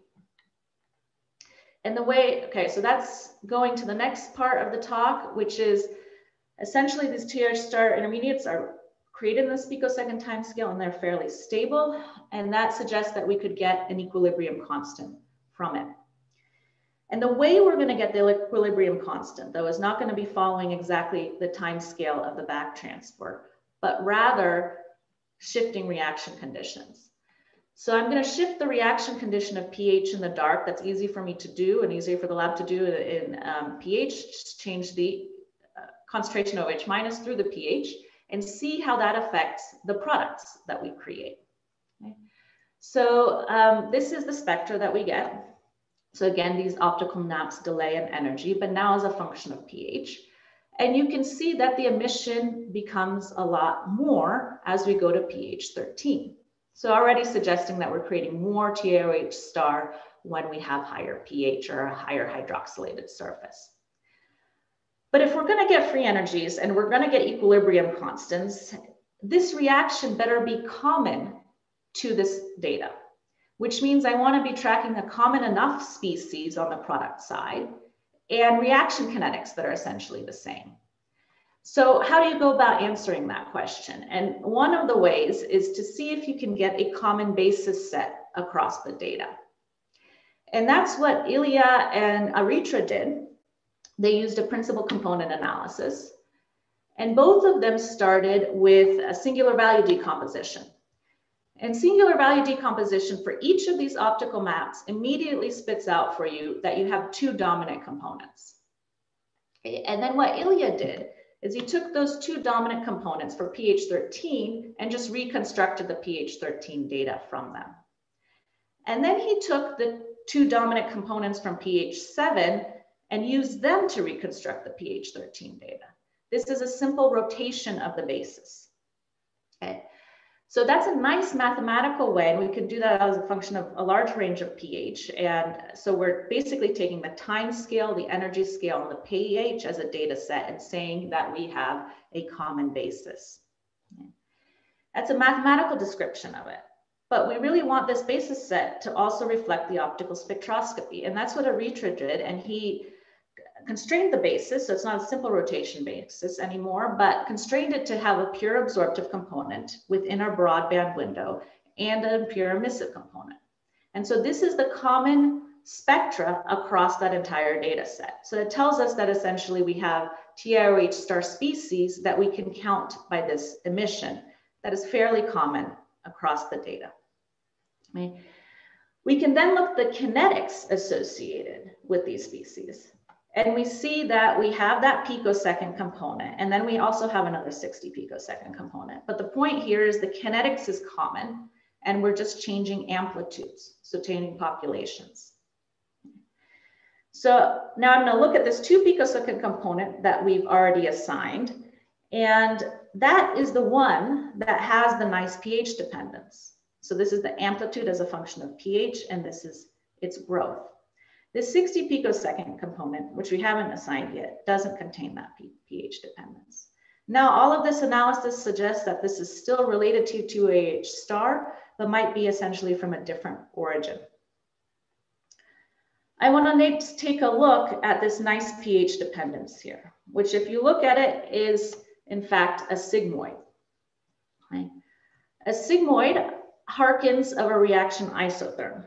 So if I were to think about just a simple adsorption isotherm like this, and this would be the coverage of the hydroxylated species, if I tune the pH, I'm creating more of the product, and this rise in the sigmoid would tell me something about its equilibrium constant. The fact that you have a flattening here in the sigmoid means that it's a Langmuir isotherm, so that you have a limited amount of surface sites that can be hydroxylated. Now, this isn't of a simple adsorption isotherm. It is of a metastable intermediate. So this coverage is of TiOH star.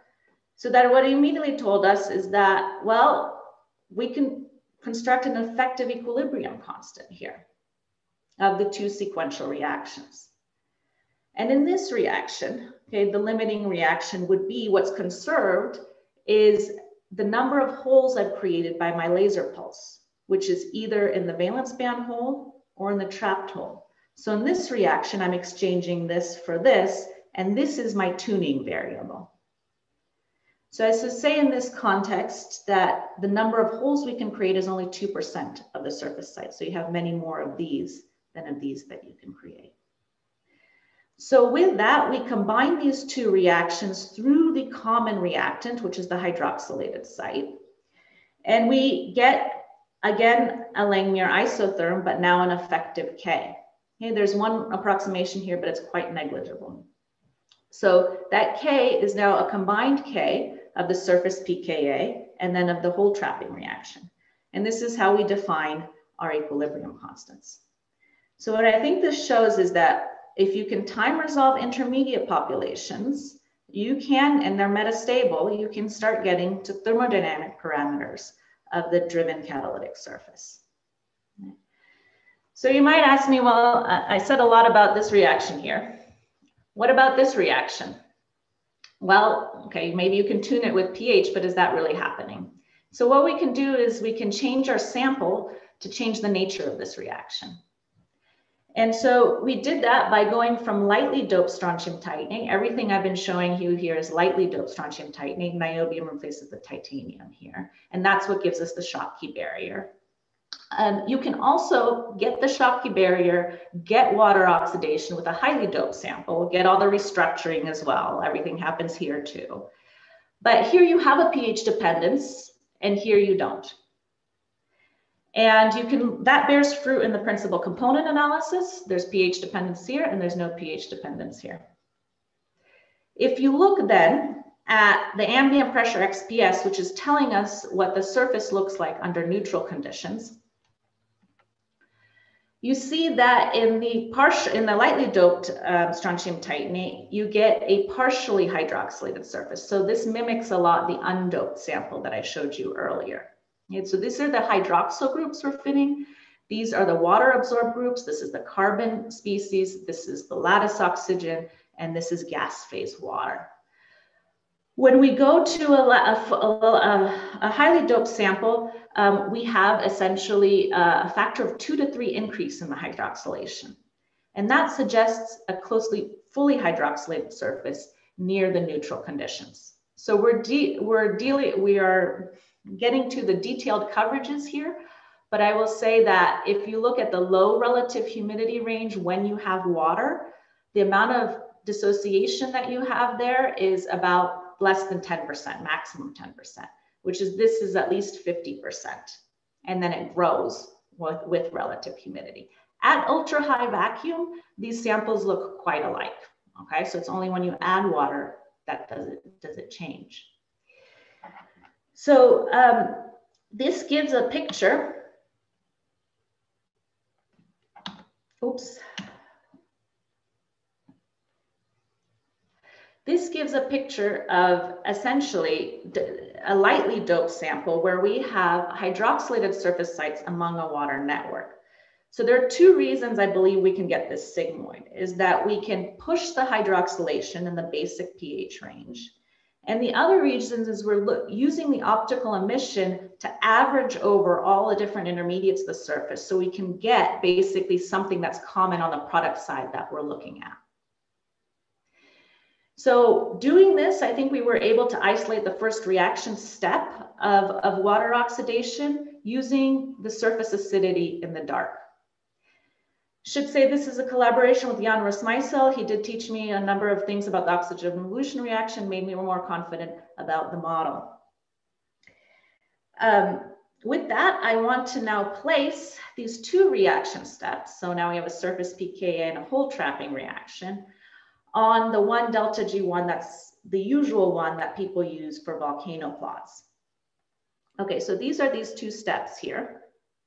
Okay, and we want to create a delta G1 that we can put on an electrochemical scale. For example, weak binding here to strong binding there. Okay. So this is non-trivial and it requires a couple of steps. One is that we start off with the equilibrium constant that we measure. And however, that equilibrium constant that we measure is one of surface coverages where we have a laser creating many holes in the valence band. When you want to compare to calculation, this is a single site. So you take a single hole, single TiOH minus site is calculated, and then you get the delta G, and you can write an equilibrium constant for that. But we have a degeneracy of holes on the valence band side. So you have to basically divide the partition function by that hole density. So that's what we do to connect to the calculation to a single particle like delta G. Right? And then what we do is we have 2 parts here. We have the pKa and then we have the hole trapping delta G. We take from calculation the pKa, which is a pKa of 8. And then we take a calculation that was done specifically for strontium titanate by Das. We take the highest one that was calculated, so minus 0.4 EB. We put that in, and then we derive back our experimental K. And that is 5. In our experiment, we get an equilibrium constant of 150. So what that would do would push the sigmoid from pH 11.7 for K of 150 to pH of 13 for K of 5. Okay? So it gives you an idea of the difference. With that, we can then essentially extract out that minus 0.4 UV and add it to the valence band edge to put it on the electrochemical scale. So in this context, in this delta G1, all the pH dependence is in the valence band edge. So that's the surface pKa reaction we're saying. And that on an RHE scale would give you one number, on an NHE scale would change with pH.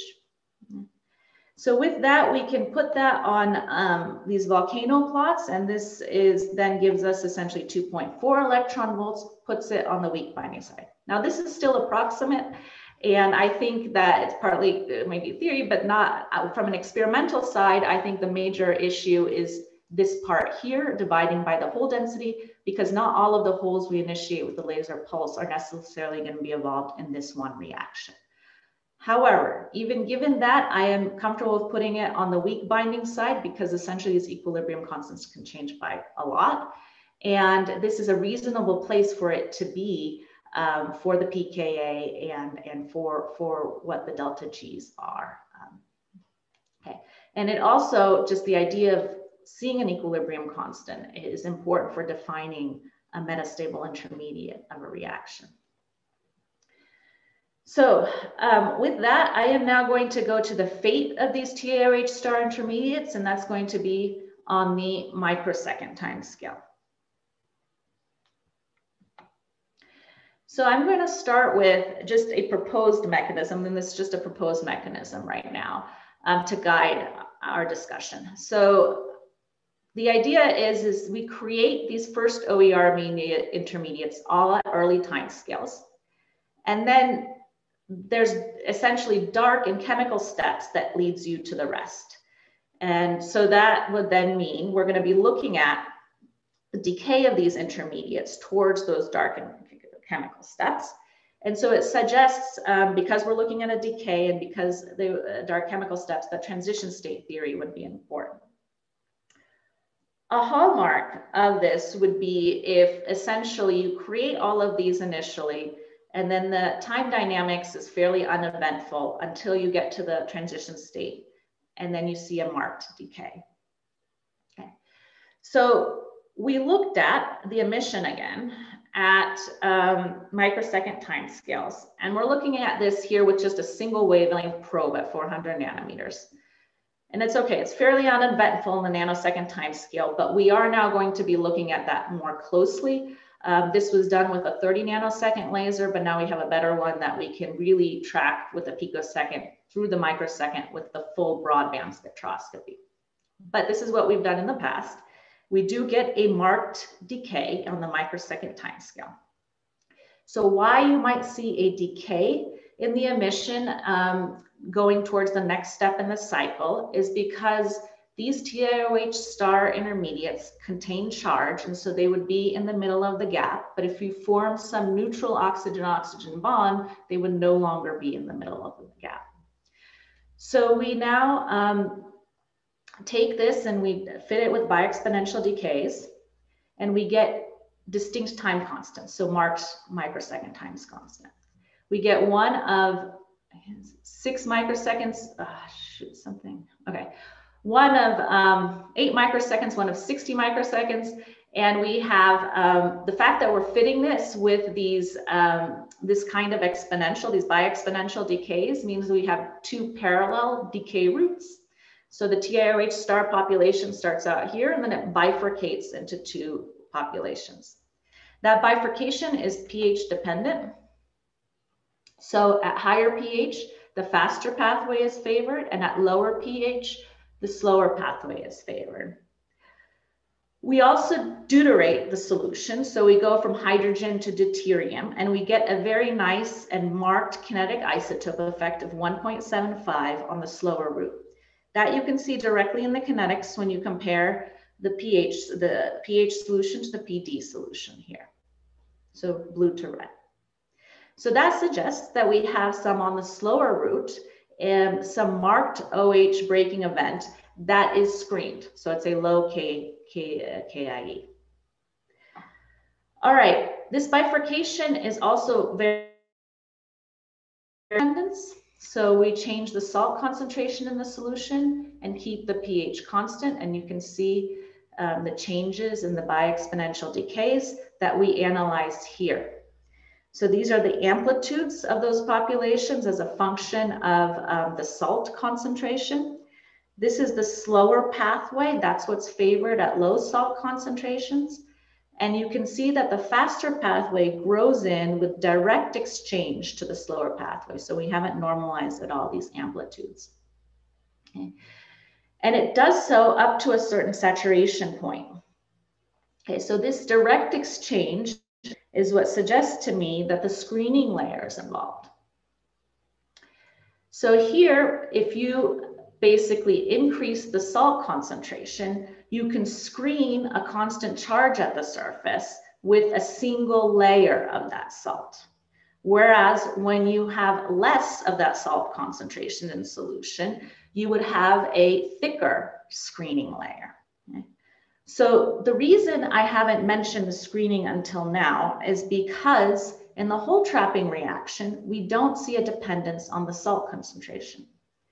And why we might not see that is because we have a constant voltage and we have a constant fluence excitation. So constant amount of charge here that we're putting on the electrode. Okay. And so the potential difference between that and the counter ions would be the same with increased, and maybe the potential difference is what's relevant for the hole trapping reaction. Whereas in this microsecond time scale, what we are changing is the electric field. So when we go to higher concentrations, we're creating a screening layer in a thinner distance. This is just the Debye length, which would imply that the electric field increases. So the suggestion here is that this bifurcation is related to strengthened electric field, allowing essentially the faster pathway to come into play. Okay, so that's just a suggestion based on this bifurcation and where this effect saturates. So I've been talking about these pathways, and of course these pathways should relate to activation barrier heights. So we should be able to modulate those activation barrier heights. So we did that first in the conventional way using temperature. And this is the Arrhenius law. You have the log of those kinetics versus inverse temperature. And you get slopes for each of them in the range of 0.4 to 0.5 eV for the activation barrier height. You get prefactors in the terahertz range, which by transition state theory would suggest that there's vibrational motion that helps you get to the transition state. So that's a conventional way to identify activation barriers, but there's another way we can do that, which is using this screening dependence. And so what we find is that you have a log of the kinetics, and those rate constants are also dependent on the screening. And here we now cast that screening as an ionic strength. And those rates increase with ionic strength. Okay. So how screening might be involved is that these counter ions can screen a charged transition state, helping it, if these are like intermediates, they can help it get through that transition state to the next step. Now, what I have shown here, which I learned about earlier on, is that the Bronsted-Burium equation, I learned it predated actually transition state theory. And what it said is usually used for homogeneous solutions, is that is essentially describing this screening of a charged transition state, where Z is the charge in the transition state. The square root describes that it's a screening effect, and I describe is what we modulate in the experiment. Okay? And what we get is approximately square root behavior, but what we also get is a charge that's reasonable, and that it's less than a full proton transfer.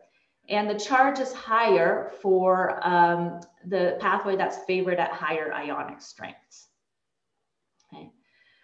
So what we then did is, this is basically kinetics of the decay of this TIRH star population. We simply mapped it onto two different possible mechanisms for these activation barriers. So there's a lot more work to do here to elucidate these mechanisms. We just mapped it onto them based on the reaction condition dependence. And so we mapped the faster pathway to biradical recombination to form the OO bond. And that's because it happens at higher ionic strengths. The nucleophilic attack pathway we mapped onto the slower pathway, essentially because it occurs with some HDKIE, and it is slower, so it would involve some lattice intermediate. All right, there's a lot more to do, as I said. We are planning to do right now with those maps that I showed you, those optical maps, to do vibrational spectroscopy on them using femtosecond stimulated resonance Raman spectroscopy.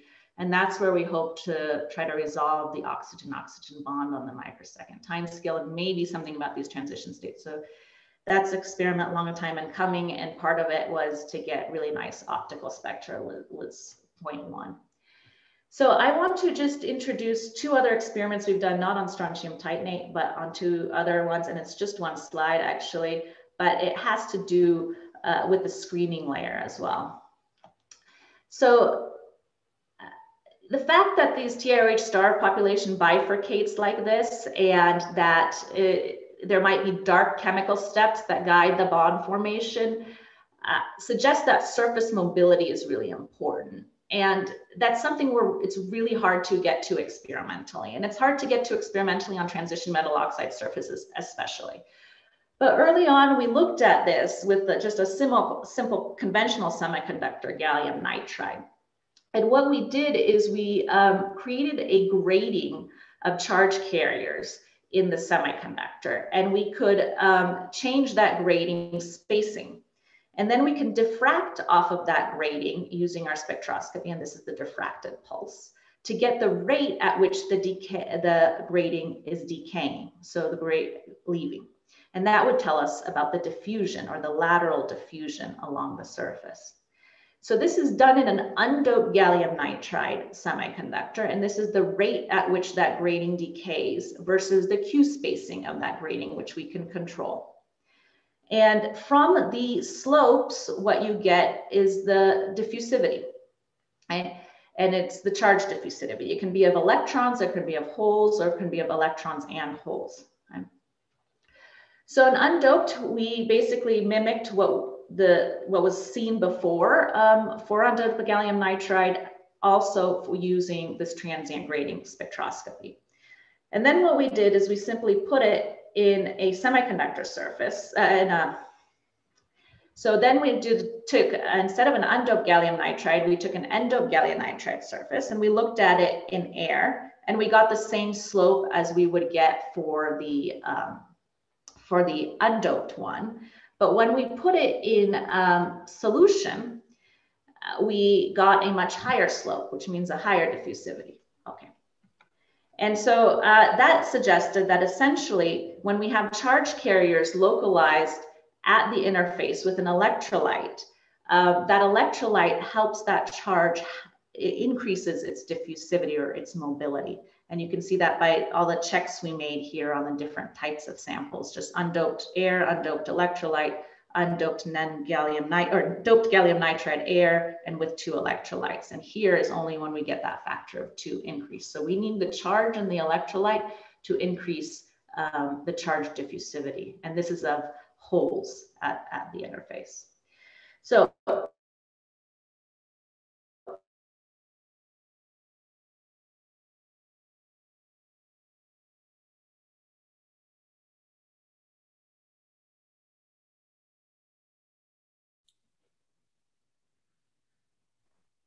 Tanya, I think we lost you. We cannot hear you anymore.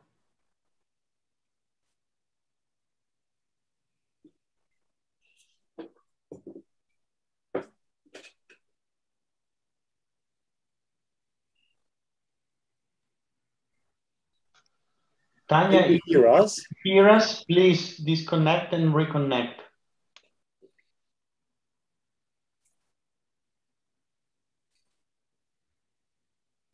Okay.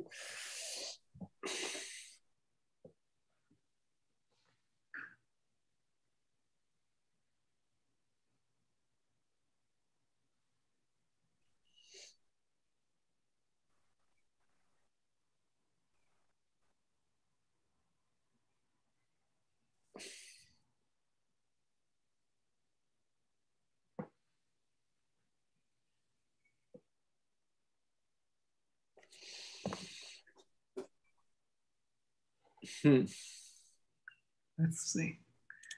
She comes back.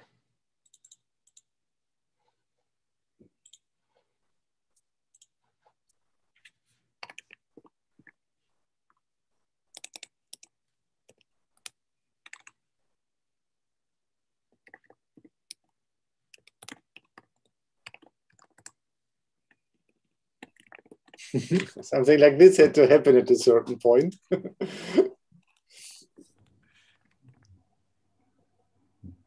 That is what I was afraid of. Yes. But in your case, it worked. Yeah. Perhaps someone can text her a message or some other way. I just. Yeah, I wrote an email, but if the internet connection went down. Yeah. But somehow I doubt that the internet connection is completely down to Boulder, no? Does someone of you have her presentation? No. No. We don't. Also, even if you had the presentation, we wouldn't be able to explain what is inside. True. It can be done by phone. It already happened. Ah, okay. If one of you, oh, no.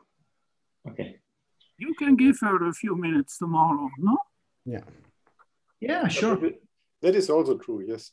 Yeah, tomorrow we have a shorter day, so we'll be totally fine. Well, we can give her a couple of minutes to see if she comes back. If not,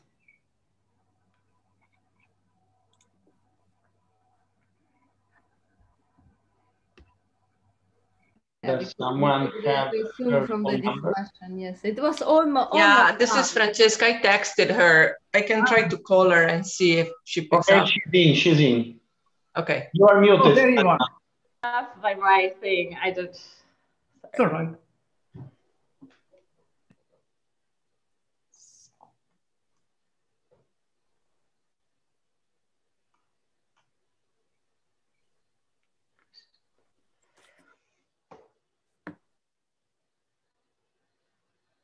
Did you hear the last part of my talk, or was it gone? Depends on how long did you kept talking. Yeah, exactly. Yes. The cut Also, was which something slide like did you see? 5 minutes ago we had the cut, let's say. But I didn't pay attention to the slide number. Was it? Oh God. But we can confirm which one you You said 5 minutes. So in total, I would say yes. This one, did you see? Yeah. Yeah. And this one, did you see? Yes. Okay, so it's just the last one. Okay, good.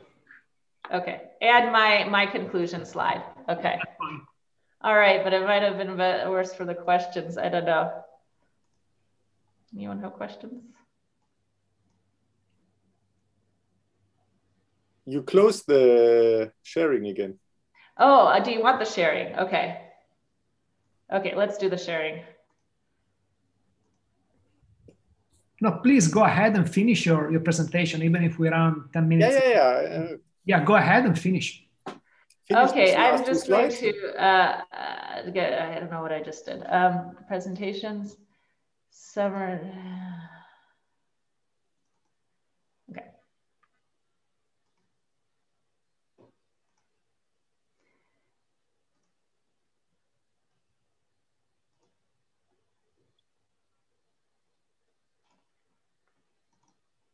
Oh, God. What? Okay, I will get this. Okay, excuse me, stopped. 1 second. Was at least the last, yeah. Okay, share.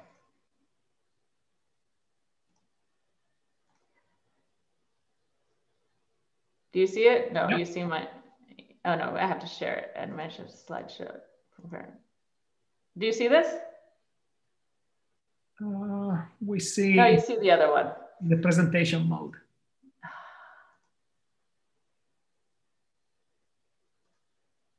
It will be here. Okay, now you see it, right? Yep. Okay, I'm gonna go to my last one. So this is what you didn't see. So basically, charge diffusivity mobility is really important at these interfaces. It could be very important for dark chemical steps, but it's really hard for us to see it in transition metal oxides. Early on, we did something on a simple semiconductor where we created a grating of carriers inside the semiconductor and we diffracted off of it. And that grating, essentially, as it disappears, is going to tell you about the diffusivity of charge along the interface. So this is the decay of that grating, that rate, versus the Q spacings. And from the slope, basically, you're changing how close these peaks are to each other. But from the slope, you can get that diffusivity constant. And so this is an undoped gallium nitride. This is an air and an electrolyte. So we get the same thing in both. And that was done before, and we could say, okay, we had the same thing that others had. And then we went to n-doped gallium nitride surface, and there you would get mid-gap states. So you would get charged into, things that are trapped at the interface.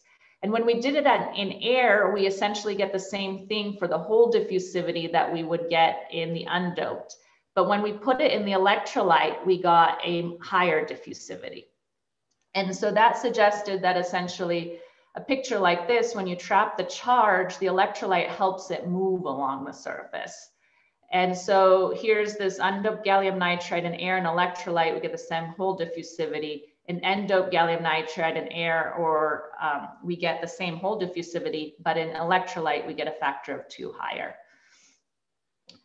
Then the other part was that so this is all about the screening layer essentially. And we also looked at that in a battery electrolyte, not the diffusivity, but here we're just counting charge, the positive charge in the lithium ions and negative charge in the perchlorate. And we're using this ATR spectroscopy, which I found pretty powerful to get at that. And we looked at the number density through our absorption cross-section versus potential. This is the nominal PZC, which we define as the open circuit voltage. Go into the negative side or positive side and accumulate lithium ions here, accumulate perchlorate ions here. And then we did an agreement with Oleg Borodin on this. Oleg Borodin did the MD simulations. What you do require for this is putting a factor for the surface enhancement that we observe on these gold electrodes. But that factor is on every potential, the same. And then this is the summary slide, if people want to see. This is essentially what I talked to you about, is forming these TiO-H star intermediates through their electronic states and emission, through their normal modes with vibrations, and something about the continuum strain with incoherent phonons that all gave us a hole trapping energy of 1.3 picoseconds. That allowed you to ask the question, well, what is the reaction free energy difference? And we isolated the equilibrium constant of this by changing, by essentially the surface acidity in the dark. And we got an equilibrium constant of 150, which placed this on the weak binding side of the volcano. And then we looked at the fate of these intermediates at microsecond time scales. We see 2 transition state pathways, which we loosely assign to these 2 mechanisms. And then hopefully I've given you an understanding that it is important to isolate individual reaction steps within a continuous cycle. And I think phenomenological theory is a good bridge to try to help, theoretical descriptors be related to time-resolved kinetics. I think if we see this more and more, we're going to see that there's going to be a lot of opportunities to select for different pathways by, for example, surface modification. I showed you one with the salt concentration in the EDL. So that's my talk. I don't know if there. Thank you. Okay, Yeah. thanks a lot. So okay. I will ask the audience if they have any questions, and if not, I have a ton, but please go ahead if there is. Yep, James Darrant. Mm-hmm. Just a second. Yeah, you can unmute yourself. Yes, I have. It's fine. Thank you, Tanya. That was very nice. I enjoyed. I was obviously one of the things we think a lot about is what the energy of these surface holes, or for the TiO-H you talk states are on the surface, and you can consider the energy of those states versus the valence band edge. Mm-hmm. But probably it's more relevant to consider it versus the energy of localized bulk polarions. Mm-hmm.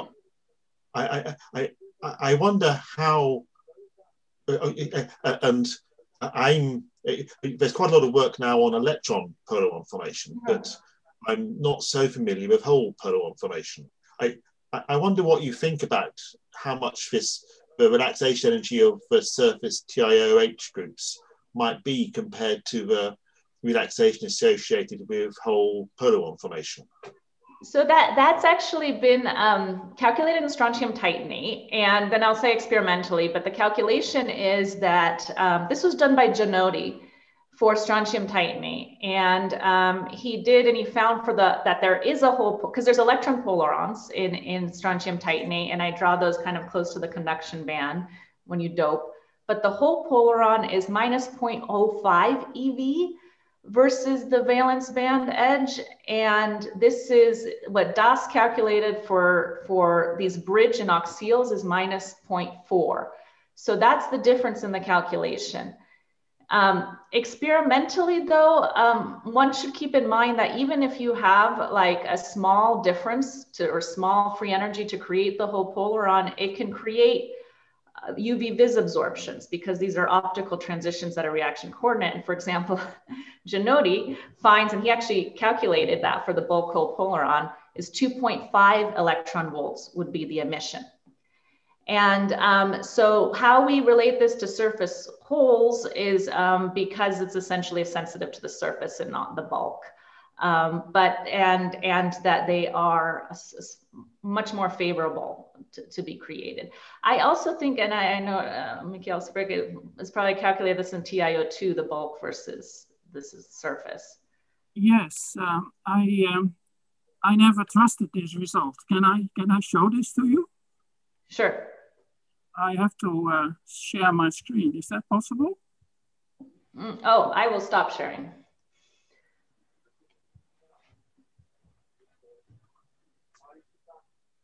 Maybe this is asking too much for me. I'm not sure whether, can I? No, then I will just tell the result.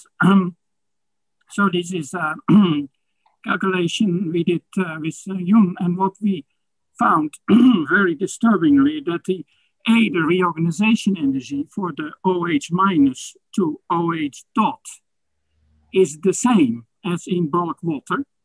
And not only that, even the levels themselves are in the same place. So the surface OH minus is very hard to distinguish from a bulk OH minus, both with respect to the levels and of course the reorganization energy. We know where the hole is because that's where the proton is missing. But I never dared to publish it, and Jung probably was rather happy that I didn't, because it can be a DFT error, right? You understand what I'm saying? The pictures are the same. So you're saying that the OH minus to OH radical in the electrolyte is the same as on the surface? That's right, yeah. Yeah, I mean, what we're looking at is on the surface, right? There's, we don't see OH minus and OH radical in the solution based on our spectroscopy. No, I understand that, but I was just mentioning that. So my explanation was that the tight hydrogen bonding of the guy on the surface is essentially the same as in the water. But that was, of course, mere speculation. Yeah, that is it's surprising to me. Because I remember your paper with the transient OH. I don't know if you guys remember the JPCC, you had a transient OH and it was very short amount of time. And then it became the TiOH star that I'm talking about and the free energy difference. Yeah. No, I worked this out a little better now. I can send you the picture by email and you can stare at it. That's not that transient OH, but it's okay. Yeah, I would love to see it. Yeah, so as you understand, the hole, the unrelaxed hole is below the valence band. So obviously it doesn't exist for too long. Huh? Okay, I'll send it to you. Oh, the unrelaxed hole of the TiOH minus. Or the transient TiOH is below the valence band, so it doesn't live that long. Yeah, that's published, right? That's not something. Yeah, about 1 volt. Yeah. A question I have is regarding hole accumulation at the surface. So you might have seen Professor Darant's talk. The fact that holes can accumulate at the surface and then drive a series of chemical reactions, chemical steps. And it seems to me that your cartoon in which you had that cascade of steps, and you mentioned the fact that the first one is light driven, and then you have a series of steps that are dark steps. Yeah. Right? So is this consistent with the picture that Professor Darant has proposed? So you accumulate the holes at the surface, right? Yes. And then some chemistry happens, right? But this chemistry is not a sequence of one electron oxidations. But it is can be single steps, can be multiple steps. So this is like thermal chemistry. It's not an electrochemical step. Is that the picture that is emerging from your work too? I would say that on TiO2, so we're very much on strontium titanate, but on TiO2, the picture that you just said, I would say is consistent with this. We still have to look at this picosecond to nanosecond range, like I said, and also assign the 60 picosecond times constant. But if I look globally, that idea that there's like something, basically we have a similar optical cross section at nanoseconds, that at hundreds of nanoseconds, that we did at 2 nanoseconds. And that's a little bit, but we want to do that in detail. I want to say, but then a marked decay afterwards suggests that these electron transfers are happening early. And then there's dark chemical steps. And that's. But now you also have a way to measure the coverage of these intermediates. Mm-hmm. Right? So you could do the very same thing that Darant has done with the optical spectroscopy to correlate coverage of hole trapping intermediates and photoelectrochemical performance to see if indeed there is this multi-hole rate determining step or not. So it would be two different ways, two different spectroscopies to address the very same issue, right? So one thing that we don't do a lot of, but we do some of, is affluence dependence, which is essentially what James Duran is using. Part of the reason we don't do that is because we want to keep the interfacial energetics the same for what we're looking at, and then we're spanning the reaction conditions. Okay. So what I want to do to make a connection here is that in order for us to really make this connection, we need both the TiOH star as well as the bulk holes. We need a count of both. And I think that's why I put that the TiOH star is a good count of emission for all these reasons. Whereas the absorption has a lot, and I showed on one of the slides, it's really with the ultrafast light pulse, so which with carriers coming, and then has a lot of the valence band holes. But I can't say that it's all the valence band hole population because it is a 1D spectroscopy. So it's the populations of both, and we're using the valence band states for that transition that are the ones that are also creating the whole polarons or creating the TiOH star. So the time dynamics is going to be complicated by the valence band states, how they're changing in time, as well as the whole polaron states, how they're changing in time. Whereas the electrons are coming from the conduction band are independent. The other thing is you're going to have overlapping transitions. That's another thing. And the reason I just point out this is because it's 2 EV. We have a peak there. People assign this to O- in oxides and so on. But I think if we get more data for both of these transitions, perhaps we can take out the populations and then, for example, do affluence dependence to see, because one of the things that also when we're doing the equilibrium constant, what I would like to know is how many holes are involved exactly to create this amount of TiOH star. And we have more holes than we have TiOH star from what it looks like, right? So, and it could be 50% or something. So calibrating that would be good. And so I think what we need is a broadband spectroscopy where we have more information on the two populations, and then affluence depends. I will say in terms of affluence, because I didn't get to in the talk, is that you're going to saturate the emission. If we do this scanning mode, where we're really looking at a fresh sample spot, you saturate the emission at a certain affluence, which makes sense because you only have so much TiOH minus there at the surface that you're using. Whereas the absorption increases linearly. That linear increase, though, can be of valence band holes you're creating or of total charge at the surface, right? Linear increases, one has to, and deconvolve a bit. So I think that in short, we should be able to eventually make that. I also think theoretical input would be good here for the optical emission and absorption and what it's going on. Perhaps ideally DFT calculation, but I know that's very hard for electronic transitions. But even in terms of what I'm talking about, like if we have kind of like, Fermi's golden rule, what are the, I can give you the number of holes that we create and things like this. And that's something that would be good. perhaps as you were referring to my work, Simone, maybe I should have a little comment on that. Yes. As far as I understand, a lot of the first part of your talk kind of was the formation of the surface holes, which then in my talk, I focused on how those holes or surface TiOH groups come together to drive water oxidation. So in that sense, I think what we do is quite complementary. The bit where maybe we have some differences on the time scale of decay of those holes at the surface, where you see quite a lot faster kinetics than we observe. And I am aware that in ultra-fast measurements, it's quite hard sometimes to avoid recombination losses. And I know you've done quite a lot of work to try and show it's not recombination and all this sort of thing.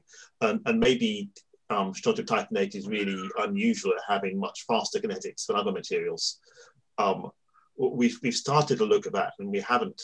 And I'm aware the measurement, the reason why we do our measurements with these long LED pulses is to try to avoid the issues of the ultrafast laser pulses and all the high intensities they create and all this sort of thing. But we're certainly planning to do some lower light flux measurements on the STO to see if we get similar timescales to you or rather slower timescales. So yeah, sorry, you're asking, we do use this ultrafast laser pulse, but we do get 75% and greater quantum efficiency with it.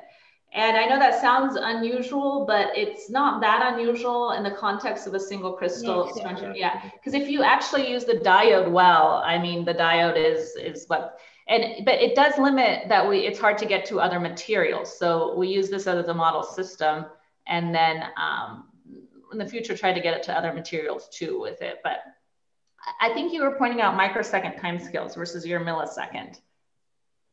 Yeah, because most of our water oxidation is pretty second to seconds.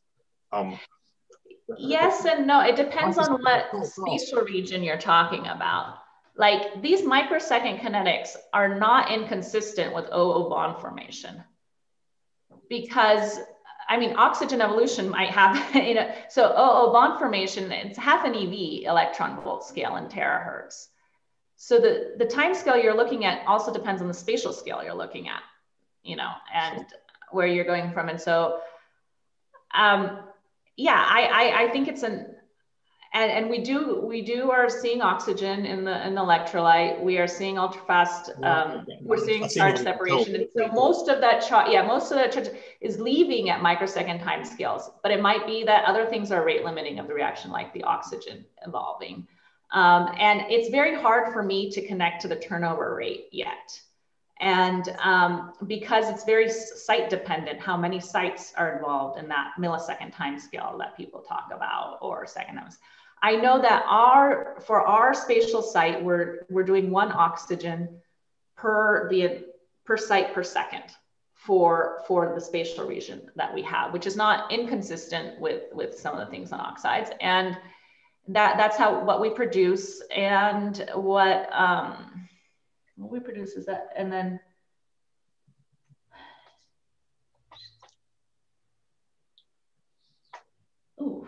I forgot what else I was gonna say. I think it's fine. Okay, I want to say, I hope in the next. There's a lot of things of operando and in situ, and that kilohertz laser pulses aren't catalysis necessarily, and I don't know how to answer that, because catalysis is inherently transient, and that transient steps give you a steady state. We pulse that catalysis and we get a steady state. We get a steady state on those scans of 0.5% standard deviation. We can do that on a clean enough sample, do that for a while. So the idea that catalysis isn't inherently something that you can control by pulsed excitation to get a given steady state, I don't think is true, because you can also continuously light excite and just continuously have holes, but that's just one rendition of that steady state, because the process itself is inherently transient. I mean, I suspect if we get into too much detail on the transient spectroscopy, that might not be quite everyone. We can have more discussion over the best way to do the details. That was not just to you, James. It was just a general what I've been thinking. I follow. Yeah.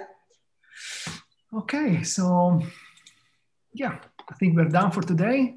Thanks a lot to all the speakers and to all the people that participated in the discussion. And we can reconvene tomorrow in the afternoon for the last part of the workshop. So thanks again. Professor Vanderkool, nice to meet you, actually. Elena Magnano was in my lab for a little while, and we did some resonant XPS. I know nothing about it, but she did it for us. And then, yeah, I just want to tell you. Nice to meet you too. Great talk. I enjoyed it. Great talk to you too. Yeah. Okay. See you. Bye-bye. Bye, everyone. Bye.